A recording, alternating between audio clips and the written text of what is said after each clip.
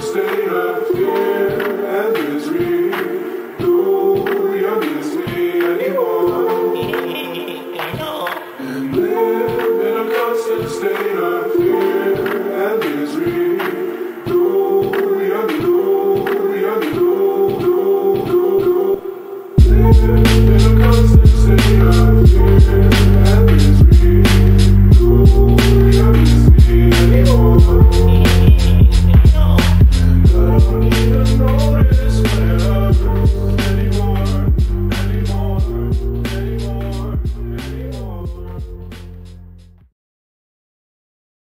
All right, what's up, punks? It's Shinobi, and we're bringing you a special edition of Block Digest today. We got guest Ragnar today from Guns and Bitcoin. So what's going on today, Ragnar? Not much. Thanks for having me on this. This is going to be a lot of fun. Mm-hmm. And then Janine and Nopara, how's everything going for you guys today? Hello. Nopara? I'm having a pretty interesting day. It's like everything I was working on in the last 5 months is on hold, waiting for someone else. So I'm just fun coding, right? Like updating the Tor library in Wasabi and stuff like that. That's a fun way to spend the day. So yeah, I guess let's just kind of dive right into it. So Ragnar, you've been talking quite a lot lately about a circular economy in Bitcoin and kind of getting that working and bootstrapped. And you've been catching a lot of flack for some of the things you've been saying and kind of arguing for that and talking about that. So you kind of want to just run us through like your own reasoning and point of view there? Yeah, sure. Well, I guess I should maybe step back and just explain where I'm coming from and how this all got started. So yeah, so I've been doing Guns and Bitcoin for a little over a year. We were founded November of 2018, so a little over a year. And obviously a lot of the focus has been on guns and specifically 3D printed guns. And I've gotten really involved in the community. And it's been such a stark contrast to Bitcoin, and especially what I see on Bitcoin Twitter. Really eye-opening, very exciting. I've really loved getting involved with 3D gun printing and all the guys doing it, because it reminds me of the earlier days in Bitcoin when everyone was just more focused on, I don't want to say just trying to actually, I think, change things and actually trying to be subversive and actually trying to use the tech in a very narrow, specific way, and only for those who want to do it and not trying to change the entire world. So that's one thing. Another thing is they actually use Bitcoin. They have to for their fundraising and some of their crowdfunding and buying some of their parts. I've donated Bitcoin. I've bought things in Bitcoin. I've donated Bitcoin to them. Bitcoin is the only thing they can use for everything that they do.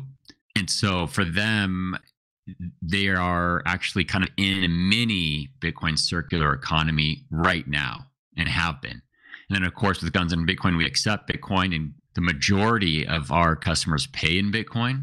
And then, of course, we don't immediately convert in Bitcoin. We try to pay what we can with Bitcoin. So like our server and domain registrar and a bunch of other things, we try to pay everyone in Bitcoin. We can't everything, so we still have to get some fiat. So the point is that after seeing this mini Bitcoin circular economy, after seeing the 3D gun printing guys using it in a kind of subversive way for censorship resistance, for privacy, it's been eye-opening. And another thing, just on a kind of the social side, is they're a lot more humble, and they're a lot more just, hey, if you have the results, you do. If you don't, just kind of like, there's nothing much you should be saying. Right? Results speak for themselves. So there's not a lot of I would say kind of hypothetical scenarios or sort of this, economic philosophy. It's not a lot of speculation in philosophy and abstract reasoning. It's basically like crypto anarchy, the philosophy, and then just results. So that's it, getting things done. So it's just been such a contrast, both for the use of Bitcoin and the general social milieu, I would say. And there's not really a hierarchy. It's just whoever produces is more respected, whoever doesn't. So that's kind of was what sort of like shocked me into some things and kind of broke up my thinking pattern and opened up my mind, I guess. So that was the first thing that was just got me my mind open to see the contrast. So like that's the first part. Yeah, so like these businesses, they're using Bitcoin because they actually have to. Like there's no ideology here. This is actually steps they have to take to protect their privacy or create those firewalls between the operation and who's running it. Yeah, and most of these guys aren't businesses. They're just creating parts. Like there's this thing to create a 3D printed Glock frame. And so for the Glock frame, you need these two metal parts. They're little aluminum rails, and someone who we don't know the real identity, it's pseudonymous, he calls himself Railman. He actually sourced these from a couple different places and then started to sell them because you need them for the gun. And he wasn't set up with a store or anything, so he couldn't accept credit cards, and he wouldn't even if he could. And so he accepted Bitcoin, and that's just one example. So yeah, they actually had to use Bitcoin.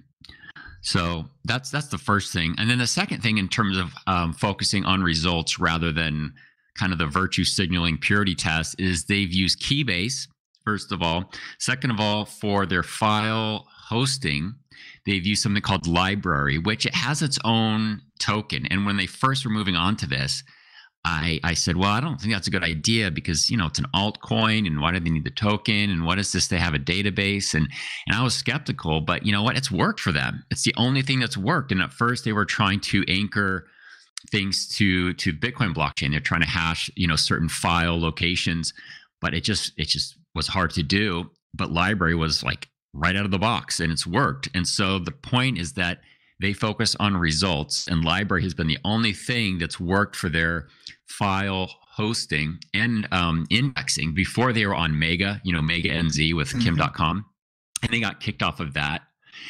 They got for file hosting.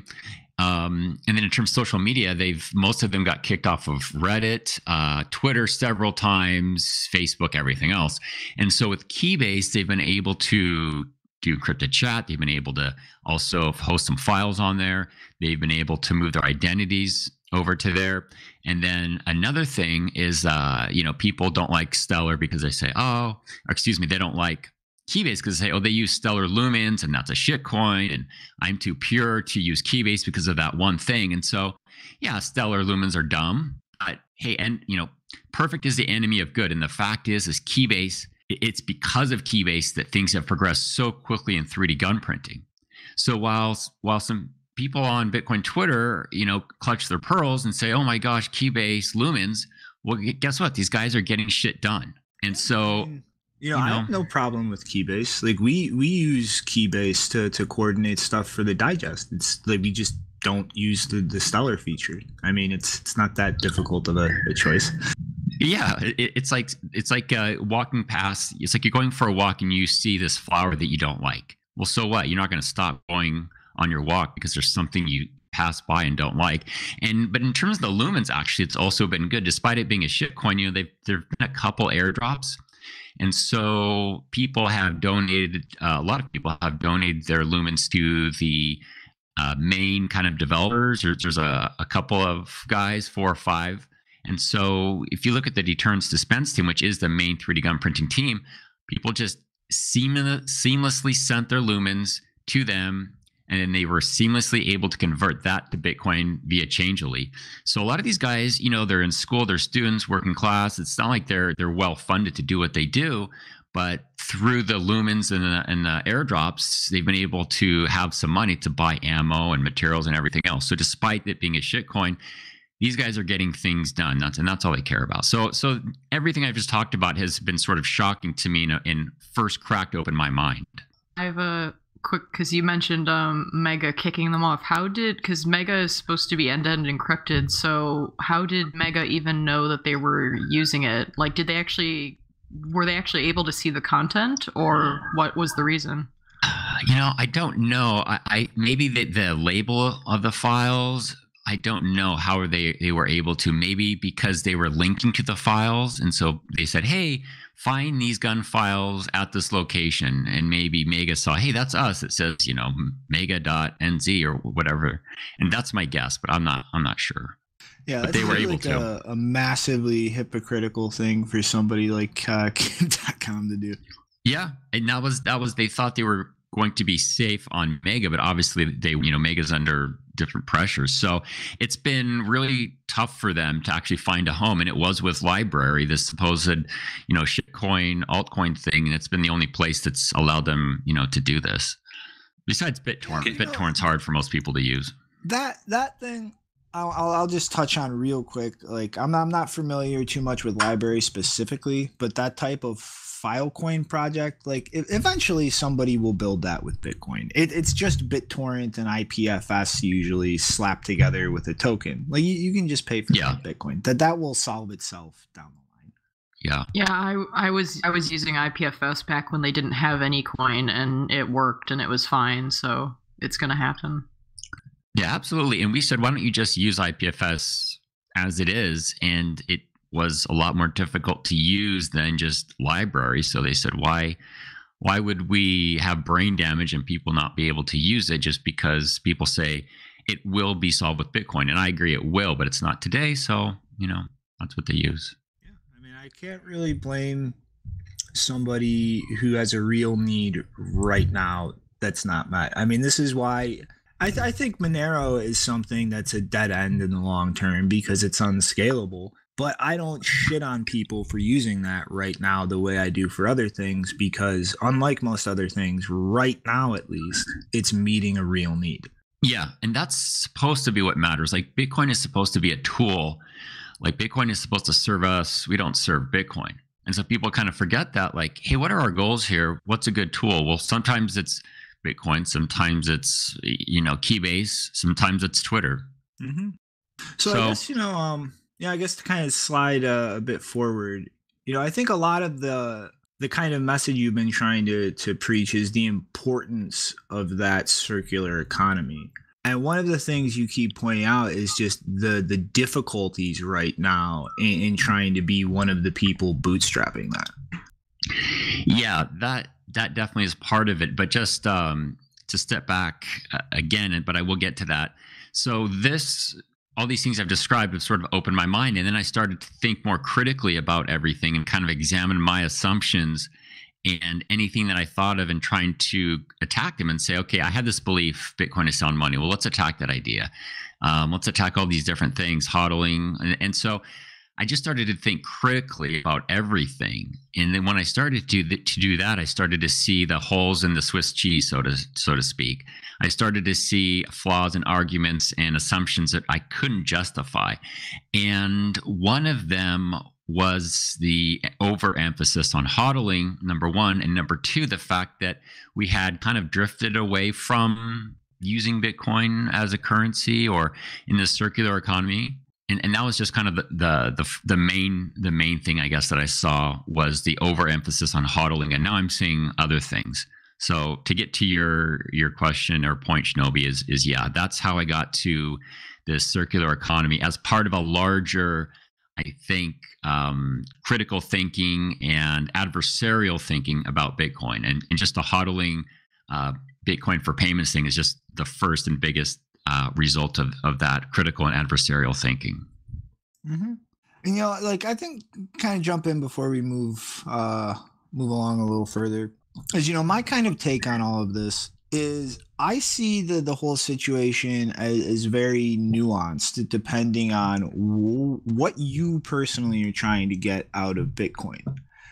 To me, like I hodl. I think that's an important meme because I think a lot of people, if this does succeed in the long run, don't really understand the trade-off they're making in terms of the purchasing power they're realizing now versus what it could be down the line. And it's not to say like never ever spend your Bitcoin, but you should be thinking about whether spending your Bitcoin on something is actually worth it way more than using any other form of money. Because it really, if this does work, you're not just spending the $100 you're spending now. You could potentially be taking $10,000 and throwing it at whatever you're buying. And people should think about that because, right now where the price is now, yeah, that might not seem like that Bitcoin matters that much or makes a big difference in your life. But 5 years from now, 10 years from now, maybe it could have. Yeah, that's a good point, is the nuance in everything you said. But the problem is we can't even understand the nuance or understand anything you said, because if people aren't even open-minded enough and critical thinking enough, then we can't have the conversation. And it's like you said, people said, oh, you don't hodl. It's like, no, I hodl. I've been hodling for a long time. I'm going to shave my head when Bitcoin reaches 100,000. And so they immediately say, oh, I never spend your Bitcoin. No, I didn't say that. And they said, well, Bitcoin for retail payments, that's not true. That's what Roger Ver wants to do. No, I didn't say retail. I didn't say mainstream. And so the real problem I see isn't like the debate or conversation, what's the balance between hodling and spending, which I think actually a lot of people are on the same page. It's just not even being able to even discuss it, and everyone's strawmanning the argument. So to me, that's the bigger hurdle than even discussing it.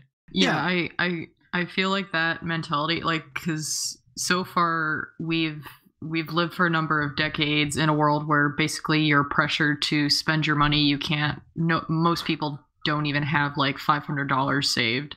And so we shouldn't be going to the opposite extreme where it's like, don't spend it on anything. It's like, no, the whole point of this is that you should be conscious about your spending. Like, is this worth it for me right now? Is this going to be worth it in 10 years, 5 years, whatever, like long-term thinking, but not like, don't ever spend it all, because in order to eat, like a lot of people, the reason they can hodl is because at some point someone gave them Bitcoin, someone spent it on them because they thought it was worth it. So you have to have some kind of spending, whatever position you take. I have a question too, but it's going a bit backwards now because I didn't get to ask. In fact, I have 3 questions, and I'm going to just put it into one. That could you enlighten me about the history of 3D printed gun? When did it become a thing, and what's the involvement of Cody Wilson in it? What is his status now? And was Amir Taki involved in it at all, or it was just dark wallet? It was just Cody Wilson was trying to do Bitcoin stuff. Okay, so 3-part question. What's the history of 3D gun printing, status of Cody Wilson, and then Amir Taki and the dark wallet? Yes. Okay, yeah, great questions. So, it actually goes back hundreds of years, where people have been making their own weapons for hundreds of years, actually centuries. But if you want to talk about firearms specifically, yeah, that's been going on for centuries. So in that sense, 3D printed guns aren't anything new at all. It's just, like a new way to do it. And it's always been legal, by the way, at least in the United States, to make your own weapons. So this isn't anything new. Now, in terms of the actual 3D printing itself, yeah, it got kicked off by Cody Wilson and Defense Distributed, I want to say 2011 or 12, when they produced their first gun, which was the Liberator. It was just a one-shot pistol, not very functional. I think it was like 90% plastic. They had to put in a couple metal parts to be legal.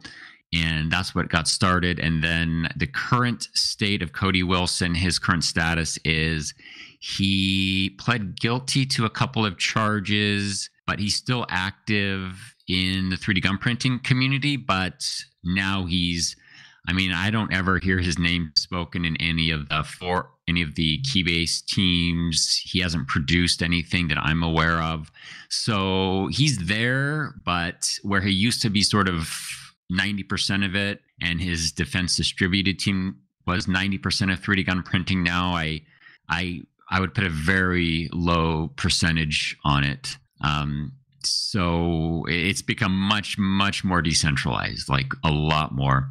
And then in terms of Amir Taki, I know he was with Cody Wilson back in the day. I guess it'd be 2014 or so, and they did collaborate on the dark wallet. But as far as I remember, it didn't go anywhere. And then Amir Taki isn't involved in 3D gun printing at all, as far as I'm concerned, or as far as I know. Mm-hmm. Thank you.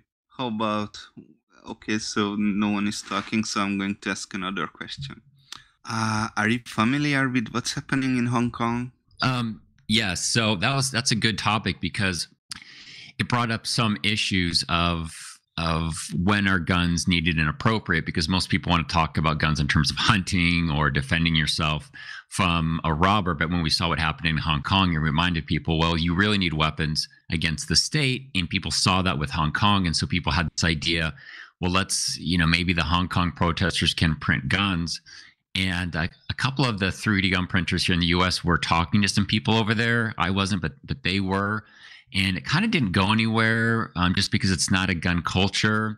And the other part is they weren't willing to print them and I think even use them, because guns are just a tool. But if no one's willing to take that risk and get violent like that, then it's not going to happen. So nothing much has happened in Hong Kong in terms of 3D gun printing, except for one thing was there's a guy over there who has come up with a way to partly make your own bullets, specifically in the powder that you use. And so he was able to make this smokeless powder, which is an important step to make your own bullets. So that's the only thing I've seen come out of Hong Kong.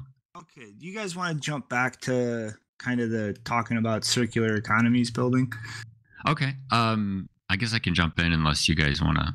I mean, we were kind of talking about like you're trying to get into like the issues and problems with like being the bootstrappers and that. Yeah. So in terms of a circular economy, like I said, it's the first hurdle is a lack of critical thinking, open-mindedness, and adversarial thinking. So, you guys are able to do that. So that's why we could actually talk about this in an intelligent way. So the key with this is scale. Right? Like anything else, there's scale. How does Bitcoin scale? How does a governance scale? How does a family scale? Whatever it might be, scale is so key. And so for this sort of circular economy, it's so much about scale. And whereas everyone thinks when I'm talking about a circular economy, it's supposed to be like a nation state size economy, right? Like I can go to Starbucks, pay for Bitcoin, and then Starbucks is going to pay their employees in Bitcoin and all that's. Like, no, I'm talking about a scale that's very, very small. Like it can be 50 people. That could be a Bitcoin circular economy, 50 people. And I've seen a mini one in 3D gun printing. And so that's what it's about, is just trying to start at a very small scale, first of all. Second of all, it's not 100%. It's not, unless you're also able to pay your rent in Bitcoin, you don't have a circular economy. It's on a scale. It's on a spectrum. And the goal is to try to pay for more things in Bitcoin and try to get more people to get paid in Bitcoin and to pay for things in Bitcoin. That's kind of what I'm talking about. And I think that's the realistic goal. Well, I think like kind of that introduces a big problem with an inflection point when you're talking scales there, because like those type of smaller scale groups, like, yeah, they can have a closed loop economy if everything in that economy is produced in that closed loop. Otherwise, you have to go interact with some producer or supplier or entity outside of that loop. And now the arbitrage issue comes in. Like, will they accept Bitcoin? No. Okay, how do you get fiat currency? And now you have it builds up that arbitrage between fiat and Bitcoin and whatever goods and services you're trying to acquire. And it's the liquidity in that arbitrage that really dictates how effective somebody can be in getting what they need from outside of that loop. Yeah, those are exactly the challenges. And that's why it's not going to be 100% closed economy. Like maybe that's kind of a misleading word for me to say closed, but I think of it as just a parallel economy, sort of an alternative one where you're trying to slowly take a percentage out. And I guess we should talk about like the reason why we would want to do this, not just why I love Bitcoin. So I just want to have everything in Bitcoin. To me, it's a huge, important issue because of the reliance on KYC AML exchanges. I mean, this is the biggest Achilles heel in Bitcoin right now. I mean, this is where the government controls Bitcoin.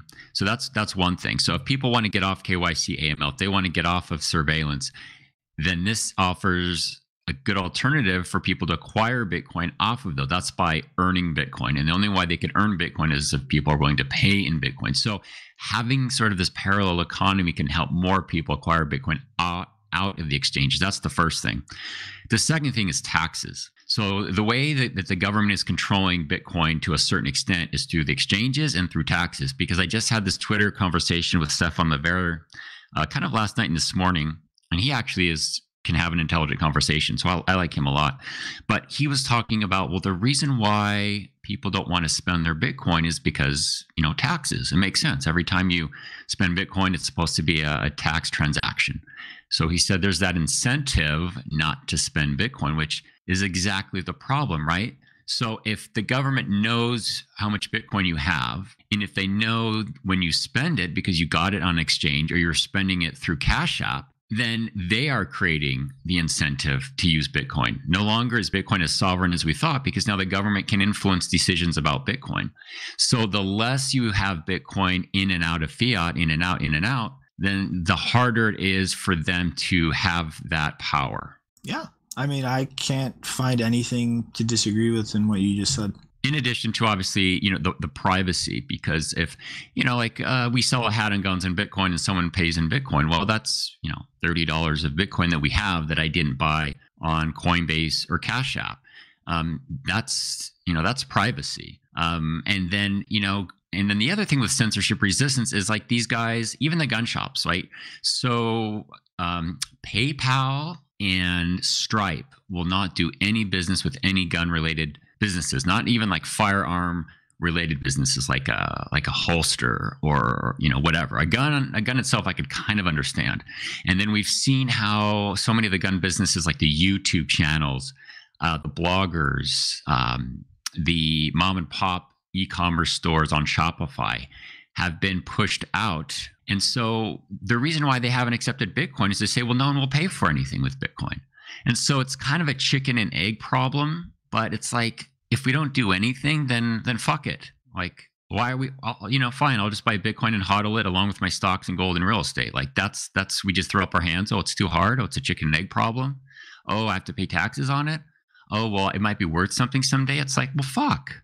See, here's where I think the core of the animosity in trying to engage on this topic publicly is coming from, because exactly, it is a chicken and an egg problem. So it needs all of these pieces growing at once. It needs more people buying and hodling so they have it. It needs more people accepting and using it where they can.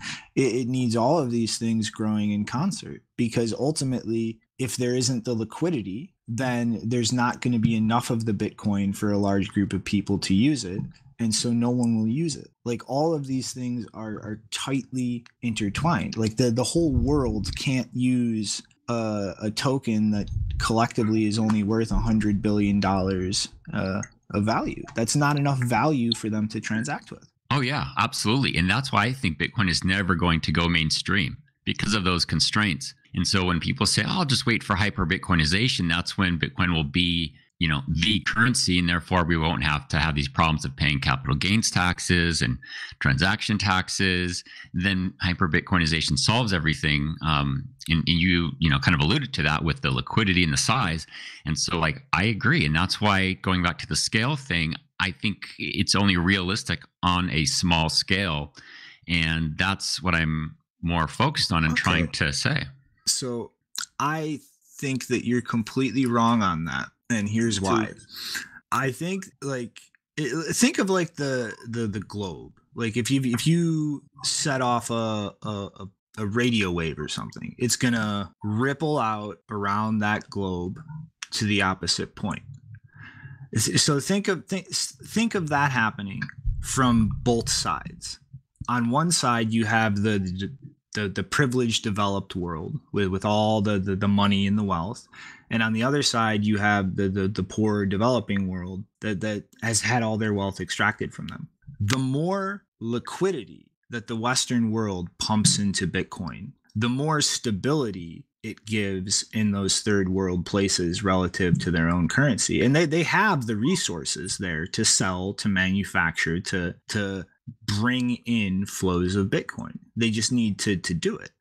And so it's attacking it from both sides. The more the West freaks out about Bitcoin as an investment that they should hodl and just throws money into, the more places in the developed world where Bitcoin actually becomes usable as money. And I think that those two things they're going to meet at some point in the middle. And then who knows what happens then. Yeah, I can see that argument, and there's many arguments similar of how it happens. So let's take that as true, then thinking adversarially and working backwards from that. What are the steps from, there to where we are today? And trying to get specific. And this is another thing is like, okay, specifically, what are the steps? Like exactly what percentage of the population is hodling Bitcoin or using Bitcoin? Is it 2%? Is it 50? Is it, what is it? And you can't get exact numbers, but at least let's kind of get a ballpark of what we're talking about. And I actually think people are way underestimating the power of the state, and specifically the US. I mean, the US is basically influencing how Bitcoin is used just through its taxation, KYC, AML. And we know that they will bomb entire countries if they even have a whiff that their currency might be affected. So when people start saying, I just think the US government will push back on Bitcoin so hard way before it reaches a critical point where they can't not do it. And not only the US, but so will China, so will Russia. They're more interested in, I just think we way underestimate the state. I guess the short version. I don't think that's a correct assessment of what's going on right now. There's no way we can just bomb Russia or China or most European countries. We can't do that in the same way we can go play soldier in Africa or the Middle East.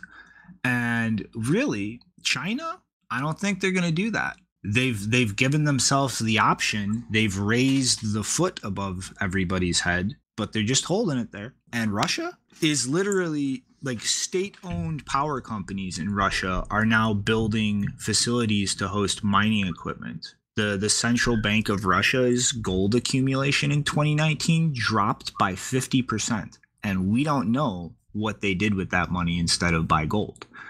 And America, at this point, Wall Street is soaked in Bitcoiners who know how to grease all the right wheels with all the incentive to do so. Like, I think at that scale of governments, we're already at that point where they're being sucked into the incentives of Bitcoin, and they're reacting just like everybody else is here. They're trying to get their edge to benefit themselves because that's more reasonable.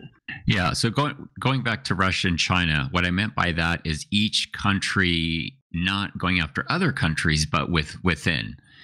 And so if the U.S. thinks its own citizens, Bitcoiners using Bitcoin will have any effect or threat on them, they will simply shut it down effectively. And by that, I mean they will seize the Bitcoins in the exchanges. They will shut down the exchanges.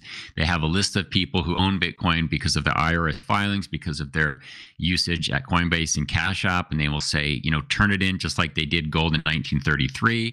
And then people say, no, because I have my private keys and you can't break math and stuff like that. And the government will simply say, you're going to pay this, or we're going to seize your assets. We're going to fine you. We're going to take away your property. You're going to go in jail. Like, yeah, maybe they can't get your Bitcoin, but they can get everything else. And so that will effectively shut things down 95%. There's always going to be people who have, yeah. I don't really think so. I mean, they don't have the manpower to go after everybody. And even the ones that they will have the manpower to, I mean, I don't think that would fly, Ragnar. I mean, look at what's going on in this country right now. It's like, look at Virginia. Like, something like that would start a war. Like, the U.S. government has pushed people way too far over the last 20 years. And they can't keep just pushing without having to consider the consequences of that. Well, they wouldn't do it all at once. I mean, the U.S. government is already doing it. I mean, they're already enforcing taxes when everyone said, they can never collect taxes. And they're already controlling the exchanges. And so all they have to do is slowly ramp it up, flip the switch, and it's easy. I mean, we overestimate how many Bitcoiners are and how much wealth there is. I mean, if you look at Jeff Bezos, the richest man, his net worth is almost the market cap of Bitcoin. And so then if you say, okay, it's almost the market cap of Bitcoin, what percentage of that is in the US? Let's say it's half. Then Jeff Bezos' worth is worth more Bitcoin than is in the US, so to speak. So I think they can easily do it. And I think they're doing it right now. And so my question is, how come people right now are going to comply with tax regulations. And what alternatives do people have? I'm just thinking adversarial. Let's just say that the government does really clamp down on exchanges. What alternatives do people have to acquire and spend Bitcoin? Are people not complying with their taxes right now? That's the question to ask. If that's going to happen in the future, why isn't it happening now? When the consequences for doing so are minimal compared to what could happen if things get serious. Well, I just don't buy that argument, Ragnar. I mean, you can say that about anything that the government has tried to ban, and people just do it anyway. I mean, like me, I've smoked weed almost my entire adult life. I don't really give a shit what the hell the government thinks about that or says about that. I'm gonna keep doing it. Yeah, and that's the most common comparison is between drugs and Bitcoin. And they say, well, the government tried to ban drugs, and obviously they haven't been able to. But drugs aren't at all like Bitcoin. Drugs are very powerful. And whereas Bitcoin, it's like not compared to drugs. Like maybe for... I think it is. I think that greed can actually be more powerful than drugs. Well, look at what percentage of people actually own Bitcoin right now. It's probably in the US, let's say it's 2%, maybe 3% at the most. How many of those, think of your average person who owns Bitcoin. What percentage of those people would say, I'm going to trade Bitcoin, I'm going to get Bitcoin through some means, not through Coinbase? I mean, this is not going to happen. Even the most hardcore Bitcoiners that would say they will, they won't. Like if Trace Mayer says, like if this all happens, I can't see Trace saying, no, I'd rather go to jail. I'd rather risk going to jail and losing all my Bitcoin. I could be wrong. But the fact is, it's unlike drugs. Most people aren't going to take these risks, especially the average Bitcoiner. I mean, there's just, I just can't see that. That's not how like market flows work though, because here's how it works. Trace could go sell some Bitcoin to some other guy and pay his taxes and declare it. And that other guy could go sell his coins that he got from Trace to a few other people and pay his taxes and declare it.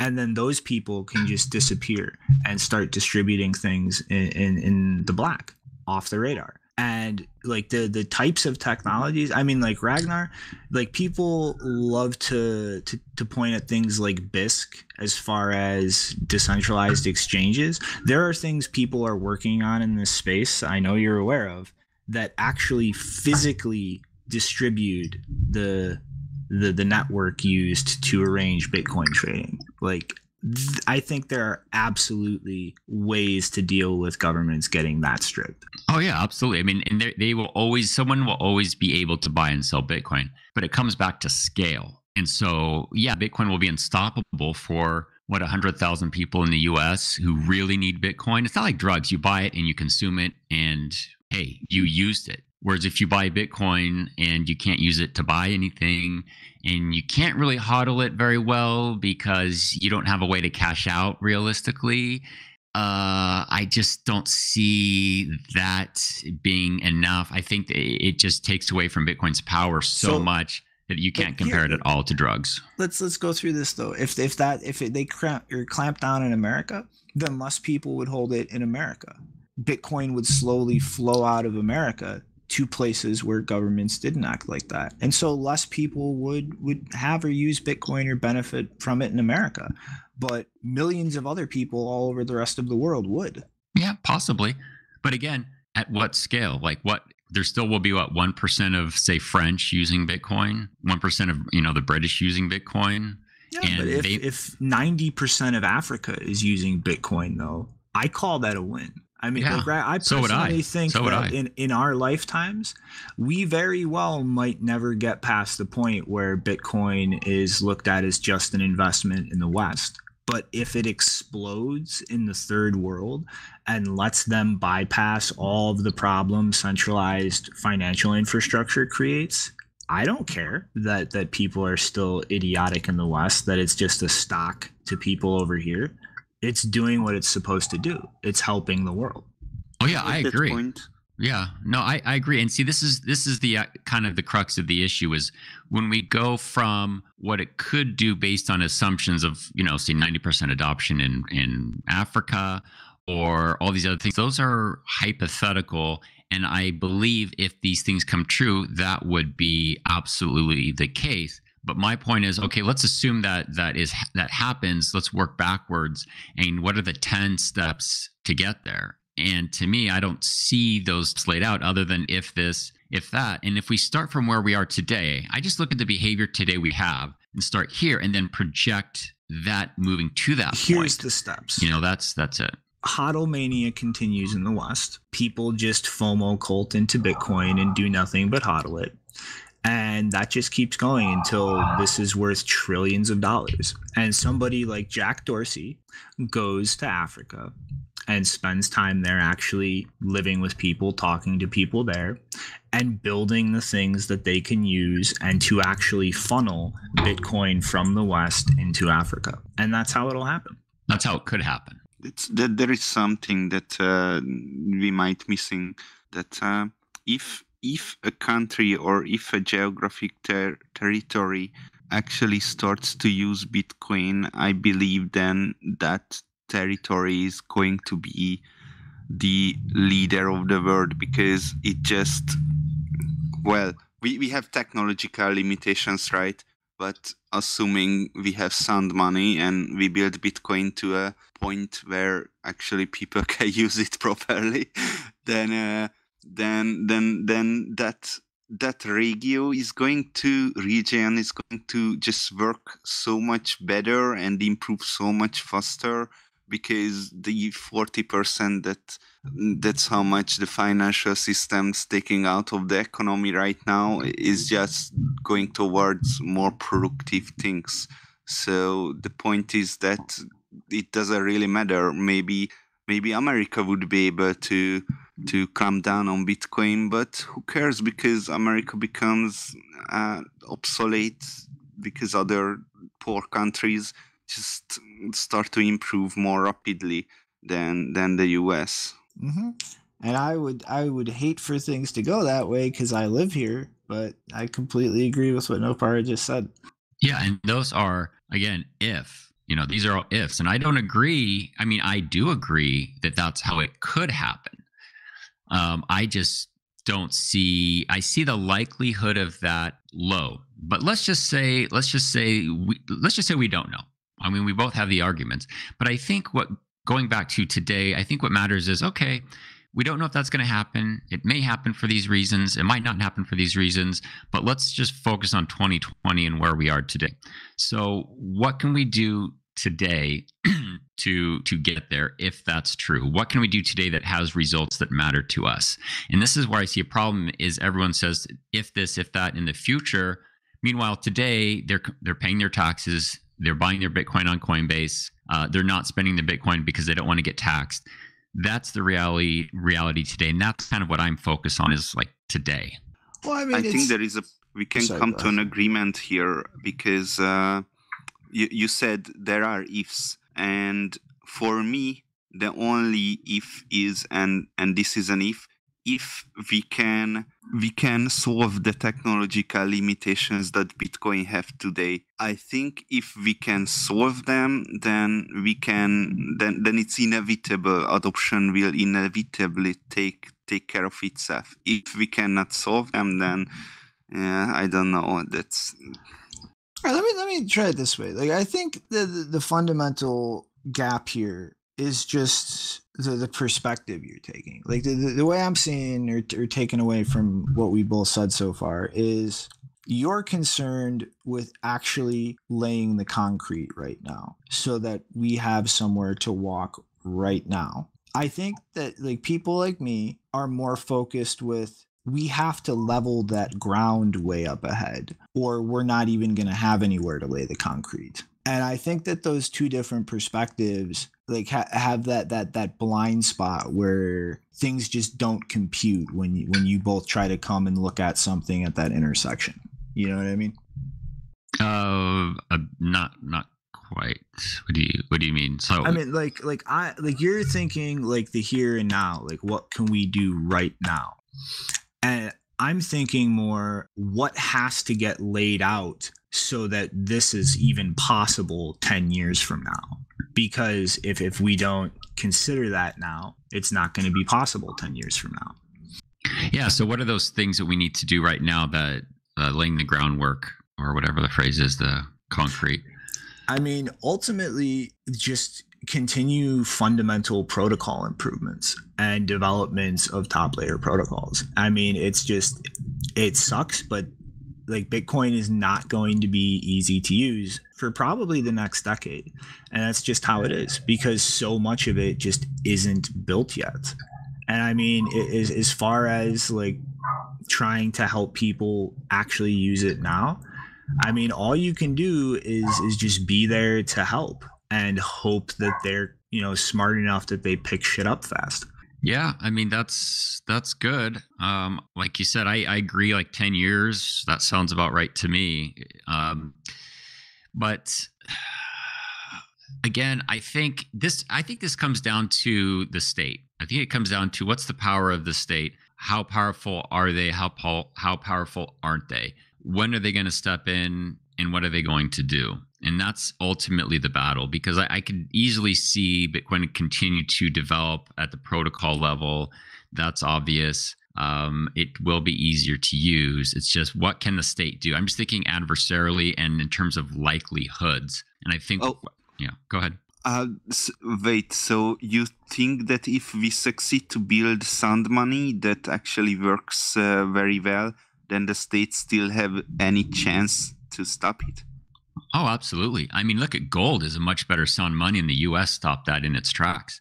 I mean, the dollar is shit, but why is it dominant? Because the state is so powerful. And people say, well, Bitcoin is different. Well, it's different, but it doesn't mean the government can't squash it as well as it squashed gold. There's different arguments why, but I just think that, I mean, just look at right now and what they can do. I just don't see how it's going to escape their mind that, oh, there's this sound money out there, and they're going to be in a coma for 10 years and just be in a coma for 10 years as it happens. But see, that's the thing, is like it's not like a singular group on a singular page. And this is why I'm like, I am still kind of worried about the threat the state could pose, but not so much. Like my read on the whole situation as far as governments go is they were imploding on themselves long before Bitcoin showed up. Like, just like the larger the government was, the more fractures in it were building. And I mean, the US, you can see this in the most obvious case with marijuana legalization. Every state that legalizes marijuana is a state government looking at the federal government and going, go fuck yourself. We're going to do what we want. And that's not even the only issue they're doing that on right now. Like Missouri last year passed a state law not only making federal gun restrictions illegal, but actually making it a state crime for a federal agent to come into the state of Missouri and attempt to enforce federal gun restrictions. And the whole situation going on in Virginia right now, like long before Bitcoin, those cracks were showing, and Bitcoin has not even started like adding stress to those cracks yet. Yeah, so for it to add those, I mean, definitely that's no disagreement in terms of the state, shooting itself in the foot and falling apart, and it's likely that many fiats will collapse. Nothing to do with Bitcoin at all. But for that, like, I think the assumption is, well, for that to work, Bitcoin would have to reach obviously a certain value and a certain level of adoption. And if it reaches that price point and that adoption, then it will be unstoppable. And so that's the big if. If that happens, then this happens. And so sorry to cut in real quick here, but see, this is the beauty of kind of what's going on here right now. All the superpowers of the world are looking at each other, and they're sitting there thinking, now, if I actually help Bitcoin happen, how can that benefit me? And how can that fuck you two over? That is happening right now.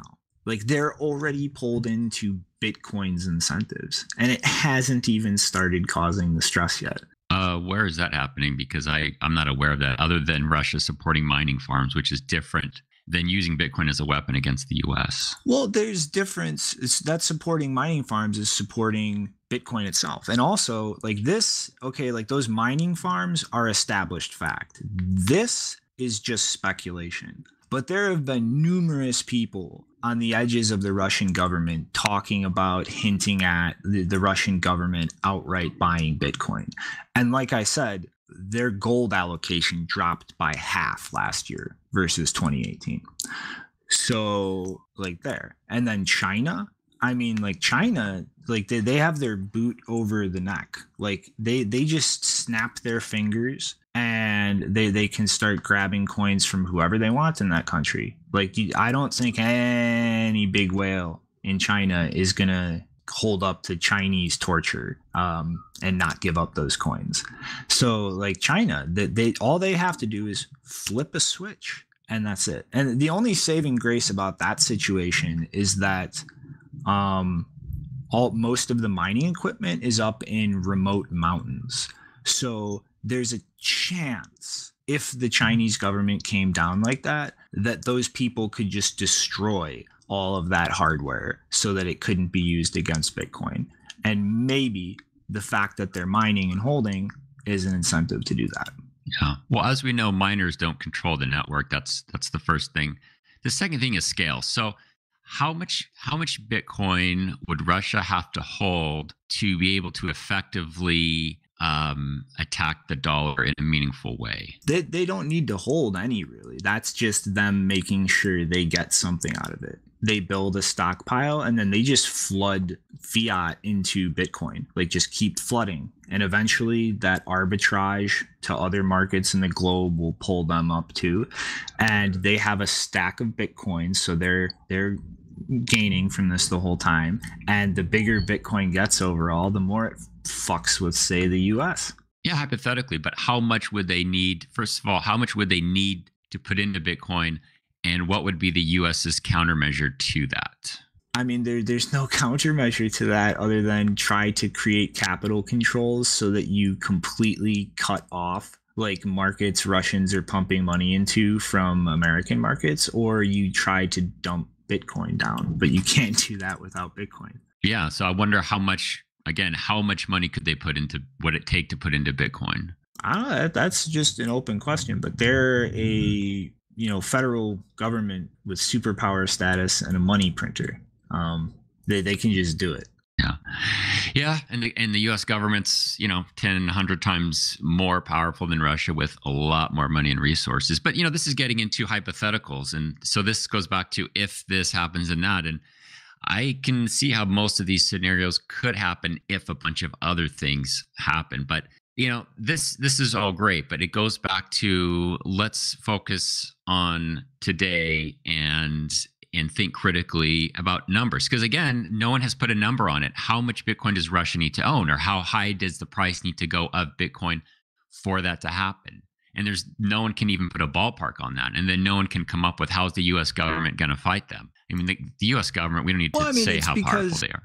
That's you can't really perfectly quantify something like that because of all the variables interacting. But I mean, I think like the core thing here, Ragnar, is like you seem very focused and intent on just staying in the here and now and doing that. And I think this gap just can't be bridged because I'm just as focused on the 10 years out and how to actually make that happen. And like I can't pull my focus away from that. Yeah, and we need both. I think it's not for me like, yes, I'm very focused on the here and now because that's the only thing, we can only control what we do today, where we spend our time. But I'm also focused on thinking critically and adversarially about all these assumptions, whether it's Russia or China, whether there's adoption here or there.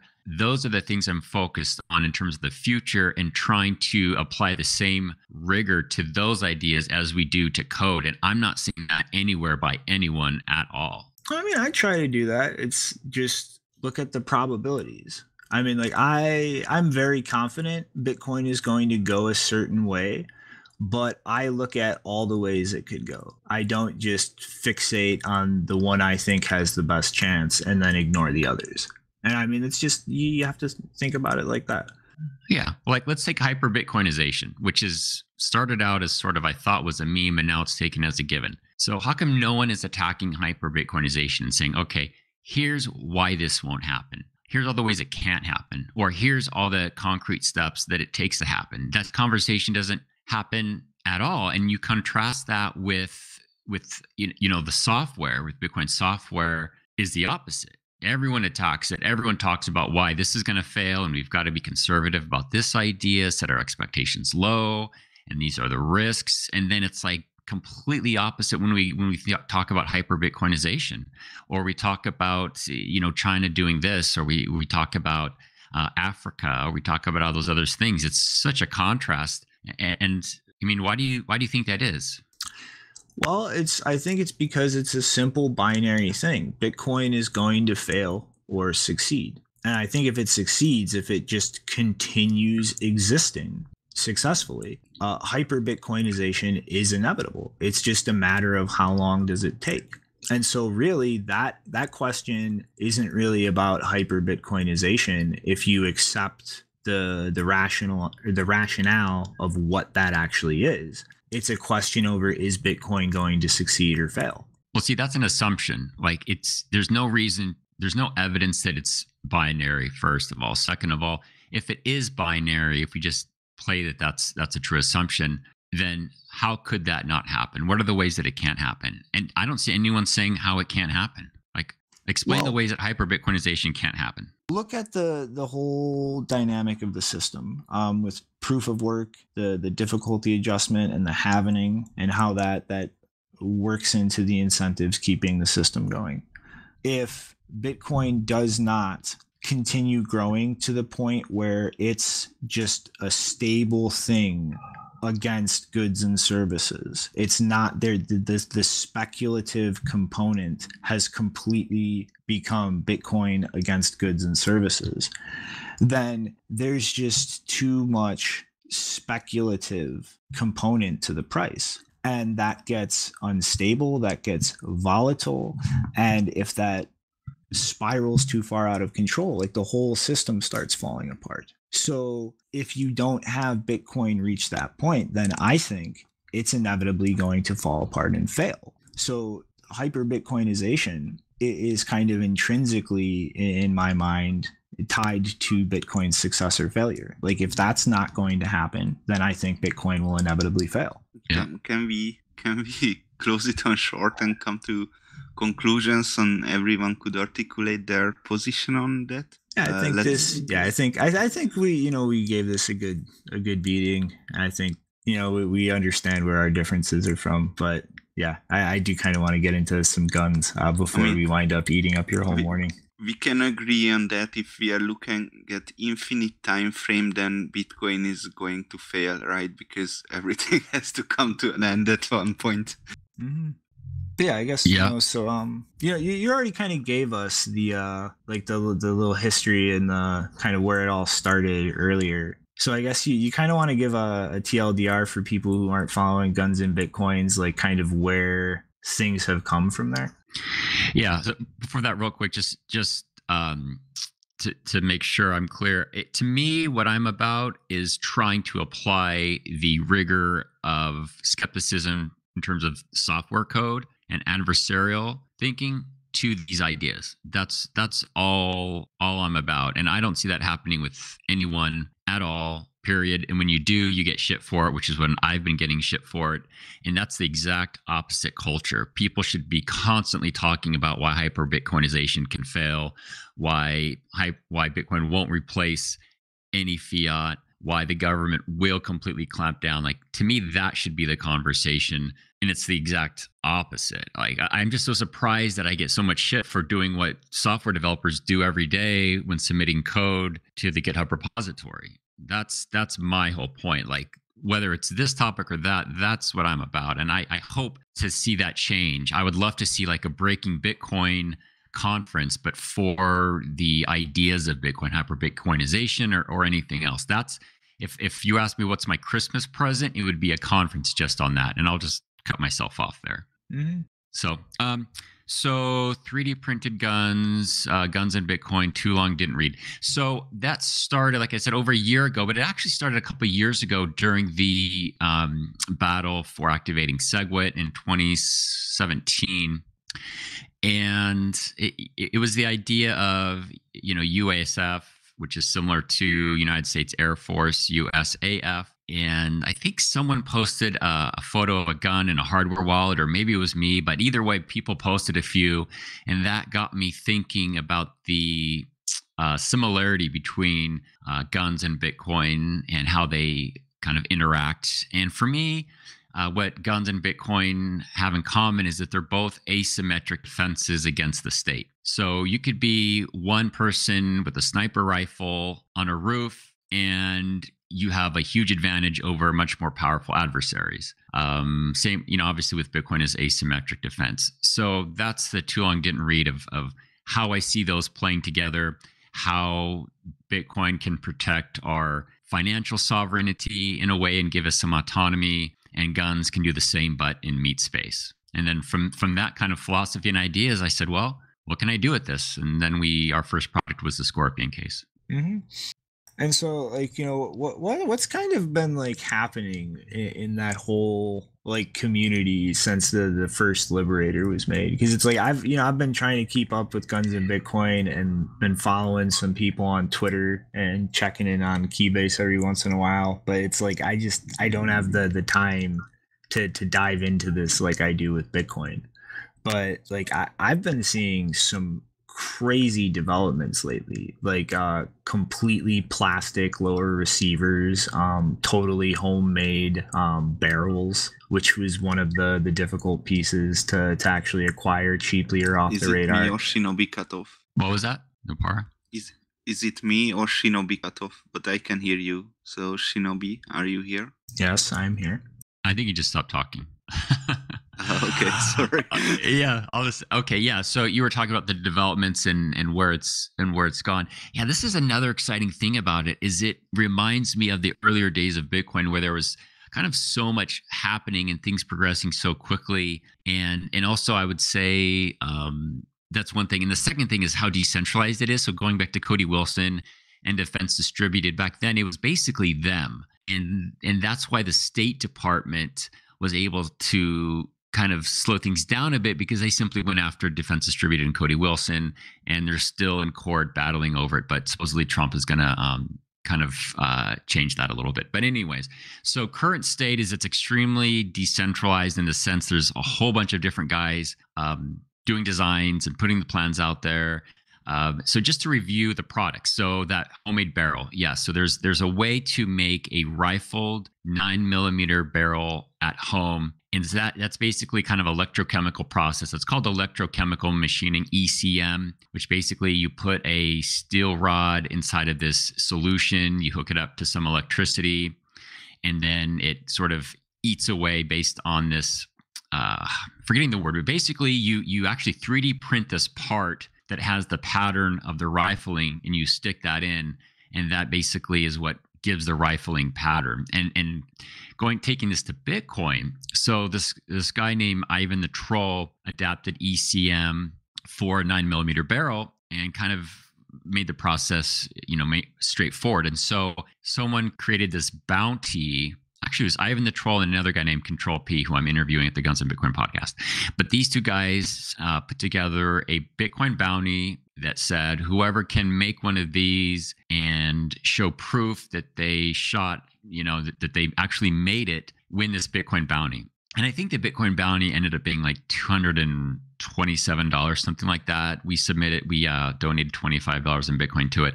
So this Bitcoin bounty caused, I think, 3 people to do it, and then there was a winner. So that was pretty exciting.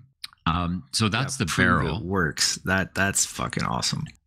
Yeah, they had a picture. So they showed the picture of the bullet, and it had the rifling. They showed a picture of inside the barrel, and you could see that the rifling pattern. Rifling is like a twist. So when the bullet exits, the bullet is spinning and twisting. So for people who don't know. So that's a rifle. There's a whole bunch of 3D printed frames, Glock frames, Smith & Wesson frames, High Point frames. So the frames is like the thing that you hold, right? It's sort of the grip. And then inside of the frame, you have where the magazine fits in, and then you have the trigger. And then the thing on top is the slide. But that frame is the base of everything. And so there's a whole bunch of those, like I said, Glock, Smith & Wesson, High Point, and some others. And what's important about that is that in most places, that is considered the firearm. That is where there's a serial number.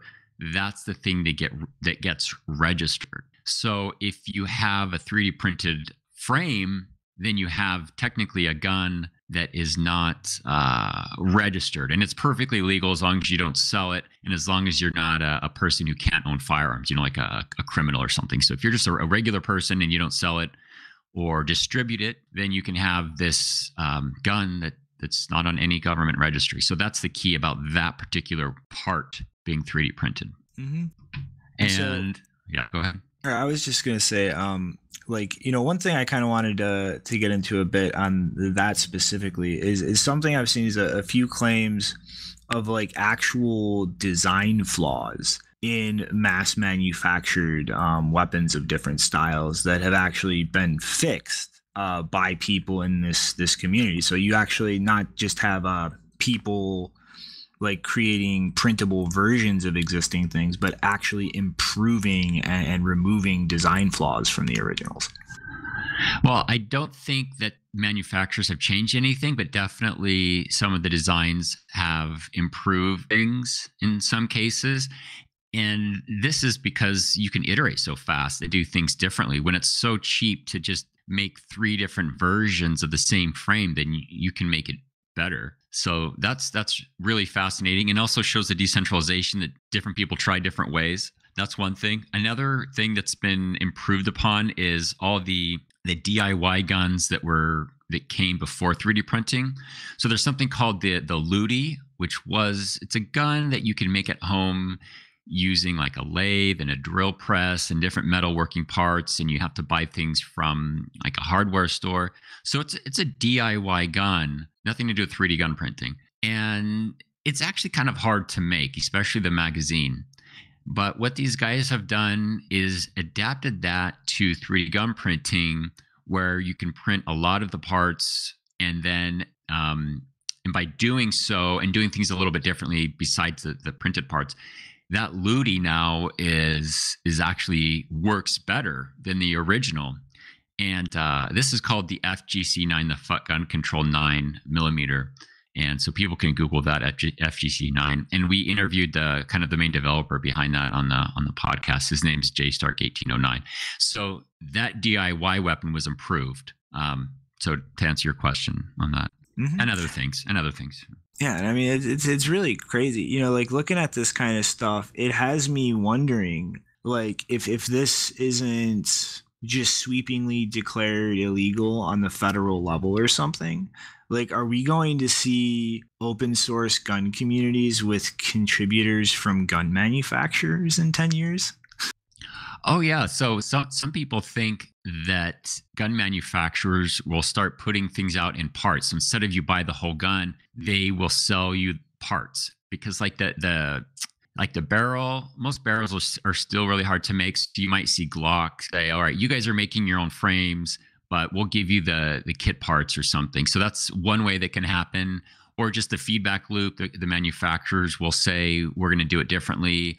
Or they will be mass 3D gun printers. I mean, they could say, send in your files. We have the shop it up, both maybe a CNC, a metal printer and a plastic printer, and you send in your file, and then they make it, and then they ship it to your firearms, and then you pick it up. So yeah, it could be this whole weird new dynamic of distributed manufacturing, of traditional manufacturers.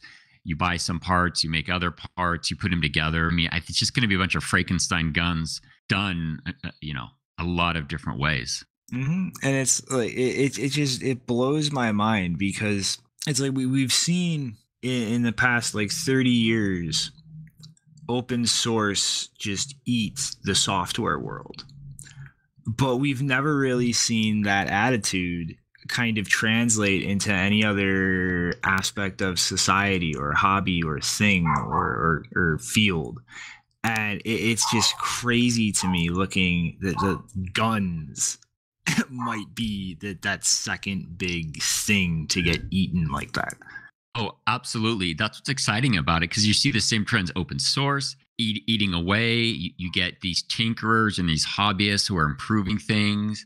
And then like these guys are saying, like, why would you pay $600 for a Glock when you can effectively make it for, 150, maybe 200 between the parts and everything else. Well, maybe a Glock's more like 300. But they made this other pistol called a High Point, and the total was, I think, like $80.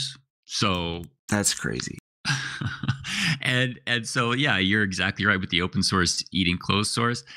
And it also lowers the barrier for poor people. So guns cost money and they can be expensive. So the cheaper it is to have a gun, that expands the right to bear arms just by lowering that financial barrier. Mm-hmm. Oh man, and I think I did bring up the plastic lower receivers. So kind of a jump point here. Two things on that I've seen are some with for the AR-15, but I've also been seeing lately the Plastikov. And Oh, yeah. that just like instantly in my mind jumped to the Cryptonomicon Oh, yeah. with a V and the Holocaust prevention plan that he had, which a lot of it was like just being able to build weapons at home yourself when the next Nazis take over in your home. Oh yeah, yeah, absolutely. So the Plastov, it's a AK-47 and by Ivan the Troll, which is so funny because Ivan was printing AK-47, so he printed the upper receiver for it, and it works. At first, it broke. So at first, it broke apart, and then he modified it. He added some more, I think, plastic to it, and used some fiberglass at least to reinforce it, and it broke again. And then he went back and just kind of redesigned it with more reinforcement, and now it works. And I think he's put at least 500 rounds through it without breaking. And everyone said you'll never be able to print that because of the pressures. It's a rifle round, right? 7.62 is pretty. It's a lot of pressure. It's not a 9mm. And so people said, you'll never be able to do that. And then he did it.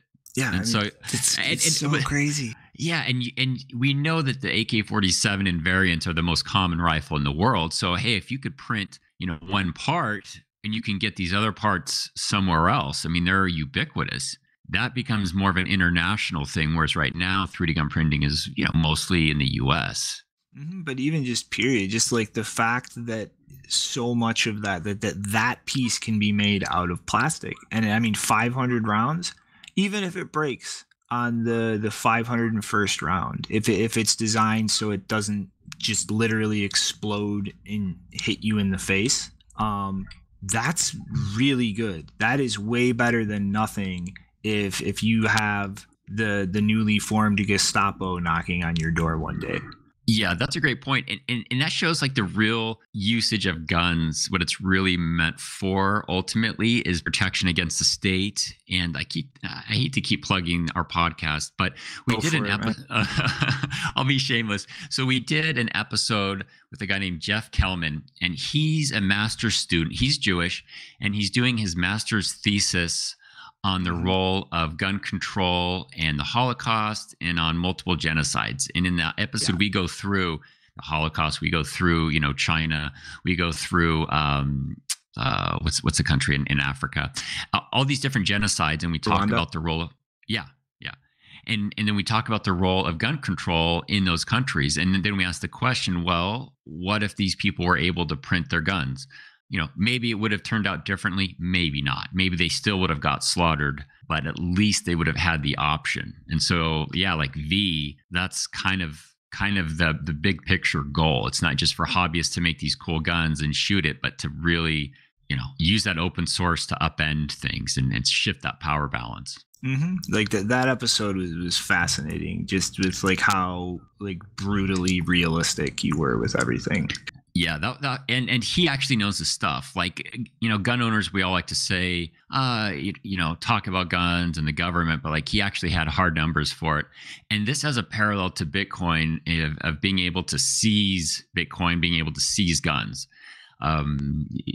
Bitcoin has its strengths because it's harder to seize. It's not impossible to hit people with a $5 wrench, but it does prevent a lot of seizure. And so what's same with these guns, if it's unserialized, if you didn't buy it at a store, if it's not on record, it's harder for them to knock on your door and say, hey, we have this list of guns you own, you got to give them up, because they don't know about the 3 that you made that are, you know, in your backyard. They don't even look, because they said, okay, here's the list of guns. Yep, that covers it. Thanks. Have a nice day, sir. You know, it's just like Bitcoin breathed a new breath of life or fresh air into the lungs of just cypherpunks and that philosophy. But like these fucking like this 3D printing gun communities out there, they're building armies. You know, it's literally I cannot put on Guns and Bitcoin without just thinking about Aviv from Cryptonomicon, because it's like that whole book, like for people who haven't read it, is the 90s idea of the cypherpunk future. Like a eCash bank was a whole plot point, but you know, again, like so was this idea of just being able to make a gun yourself when your government goes crazy and starts acting like fascists. Yeah, I love that book. I mean, it's like 400 pages too long, but it's still worth it. Yeah, and how prescient it was. Yeah, 90s, right? I think it was released. Yeah, so this is going back to Guns and Bitcoin. This is why I see the combination of both. There's so many parallels, both in what they can do, but their development over time, and how Bitcoin helps 3D gun printing, and hopefully the other way around. And actually, not Nick Szabo said something the other day. He said, what was it that he was commenting on? But he said physical security is part of protecting your private keys, referring to a gun post. Did you see that one? So people understand this. It's another topic that gets people riled up too. That's why I like it. Yeah. You know, kind of spitball for a bit here, because you know I've started seeing, you know, like the I forget what type of gun it's called, but the giant 2-man over the shoulder duck gun that's completely illegal in the UK. What the hell is it called? Oh, I don't know. But I saw somebody post a meme about that, and one of the guys from one of the gun communities just like when 3D printed, it just got me thinking, like, you know, how far can it go? Yeah, like how long until, you know, people take this to just completely designing whole new types of weapons from scratch, like not even guns or like powder, like fueled projectiles, like just literally we're just gonna sit down and invent a completely new type of weapon. Yeah, it's starting to happen around the edges. So I mentioned the smokeless powder that someone in Hong Kong had made. We did another podcast with a guy named Austin Jones. His company, well, it's a nonprofit, is Atlas Arms, and they're developing an armor penetrating bullet that will be legal according to the law. And it's interesting because it's actually, your bullets are either meant to expand, right, in the body, or they're meant to pierce. Like if you're going to hunt, you want it to pierce the hide of the bear or the deer. But bullets are made to do both. You either have to pierce or expand, but his bullet would do both. First, it would pierce the armor, and then it would expand. So he's creating a new type of just bullet design with these exotic rare earth metals. So you have that. And then I saw a guy who had made a 50 caliber gun. If you just search it, like .50, I think his name is like Fat Tony or Ugly Tony or some funny name. Like, so he had created this gun around the 50 caliber, which no one thought they were going to do. And then you have a couple of variants of shotguns. And I think it will be a combination of using parts, like off-the-shelf parts, in existing ways, along with 3D gun printing, like the FGC9. That's a hybrid gun where you make the barrel, you make the magazine, you use airsoft parts for the trigger group, you print the receiver, and I know I'm probably missing some stuff. But yeah, and I even saw a 3D printed Claymore mine, which is it's a mine that when you basically, it explodes forwards. So people just created a mine, and then you put like gunpowder and some other things. So yeah, this is definitely going to create whole new types of weapons. And then when you're talking about like electronic ignition of bullets. So instead of having to use powder, it just uses electricity to spark, the combustion. Yeah, and then when you combine that with drones, I mean, we can go crazy with this stuff, especially when you start talking about drones. Oh yeah. I'm gonna just do it. I've literally for like the past 3 years or something been wondering, how has no psychopath realized out there that he could get a little Arduino, stick a wire in an M80, and have an electronic trigger and a little M80 on a $20 drone? Maybe someone has. Maybe you'll be the first person to do it. Oh, I'm not doing that. I'm not touching that one with a 10-foot pole. Yeah. No, but there have been. I saw this guy. He had.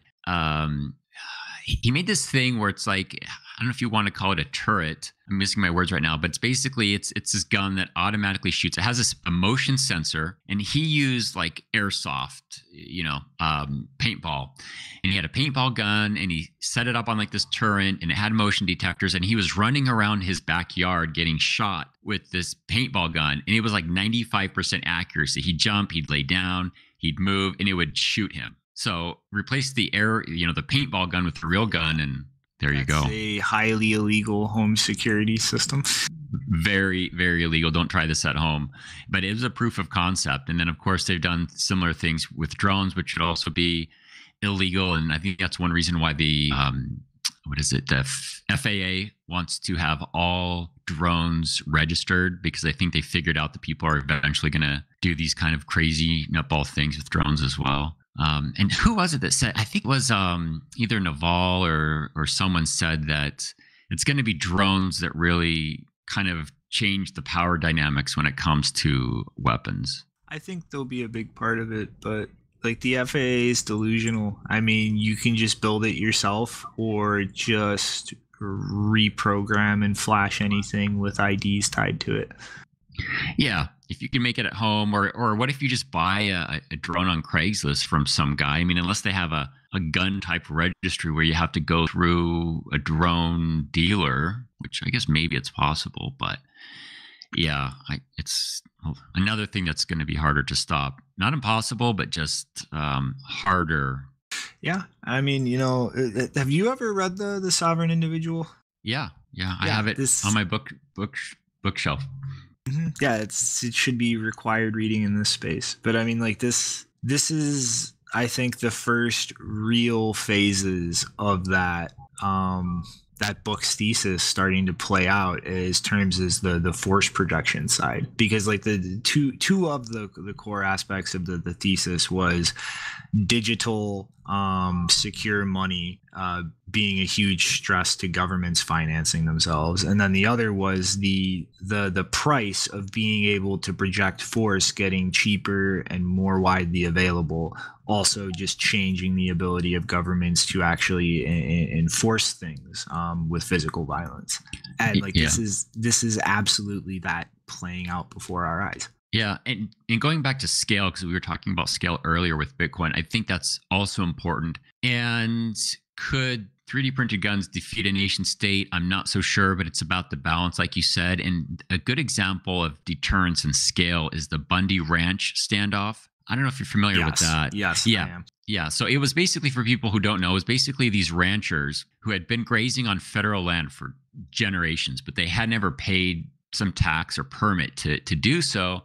And so finally, went to court back and forth. And then I guess the BLM, Bureau of Land Management, won the lawsuit and went to, shut them down. I think it was collect their cattle. And then there was a standoff between the family and a bunch of militia members came from various states, just kind of individuals who'd been following it. And there was a standoff. And it was, I don't know, maybe 50 guys who were armed.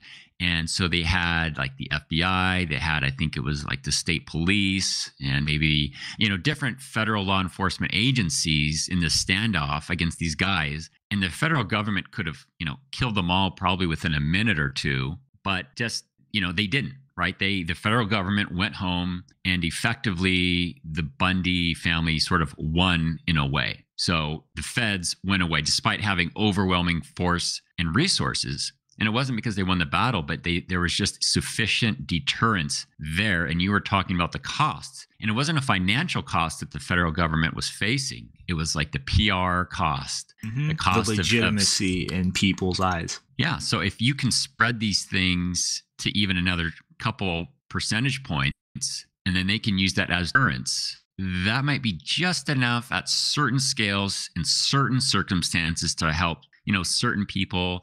And that might be enough. And that to me goes back to Bitcoin too. Like, to me, I just think a nation state is tough.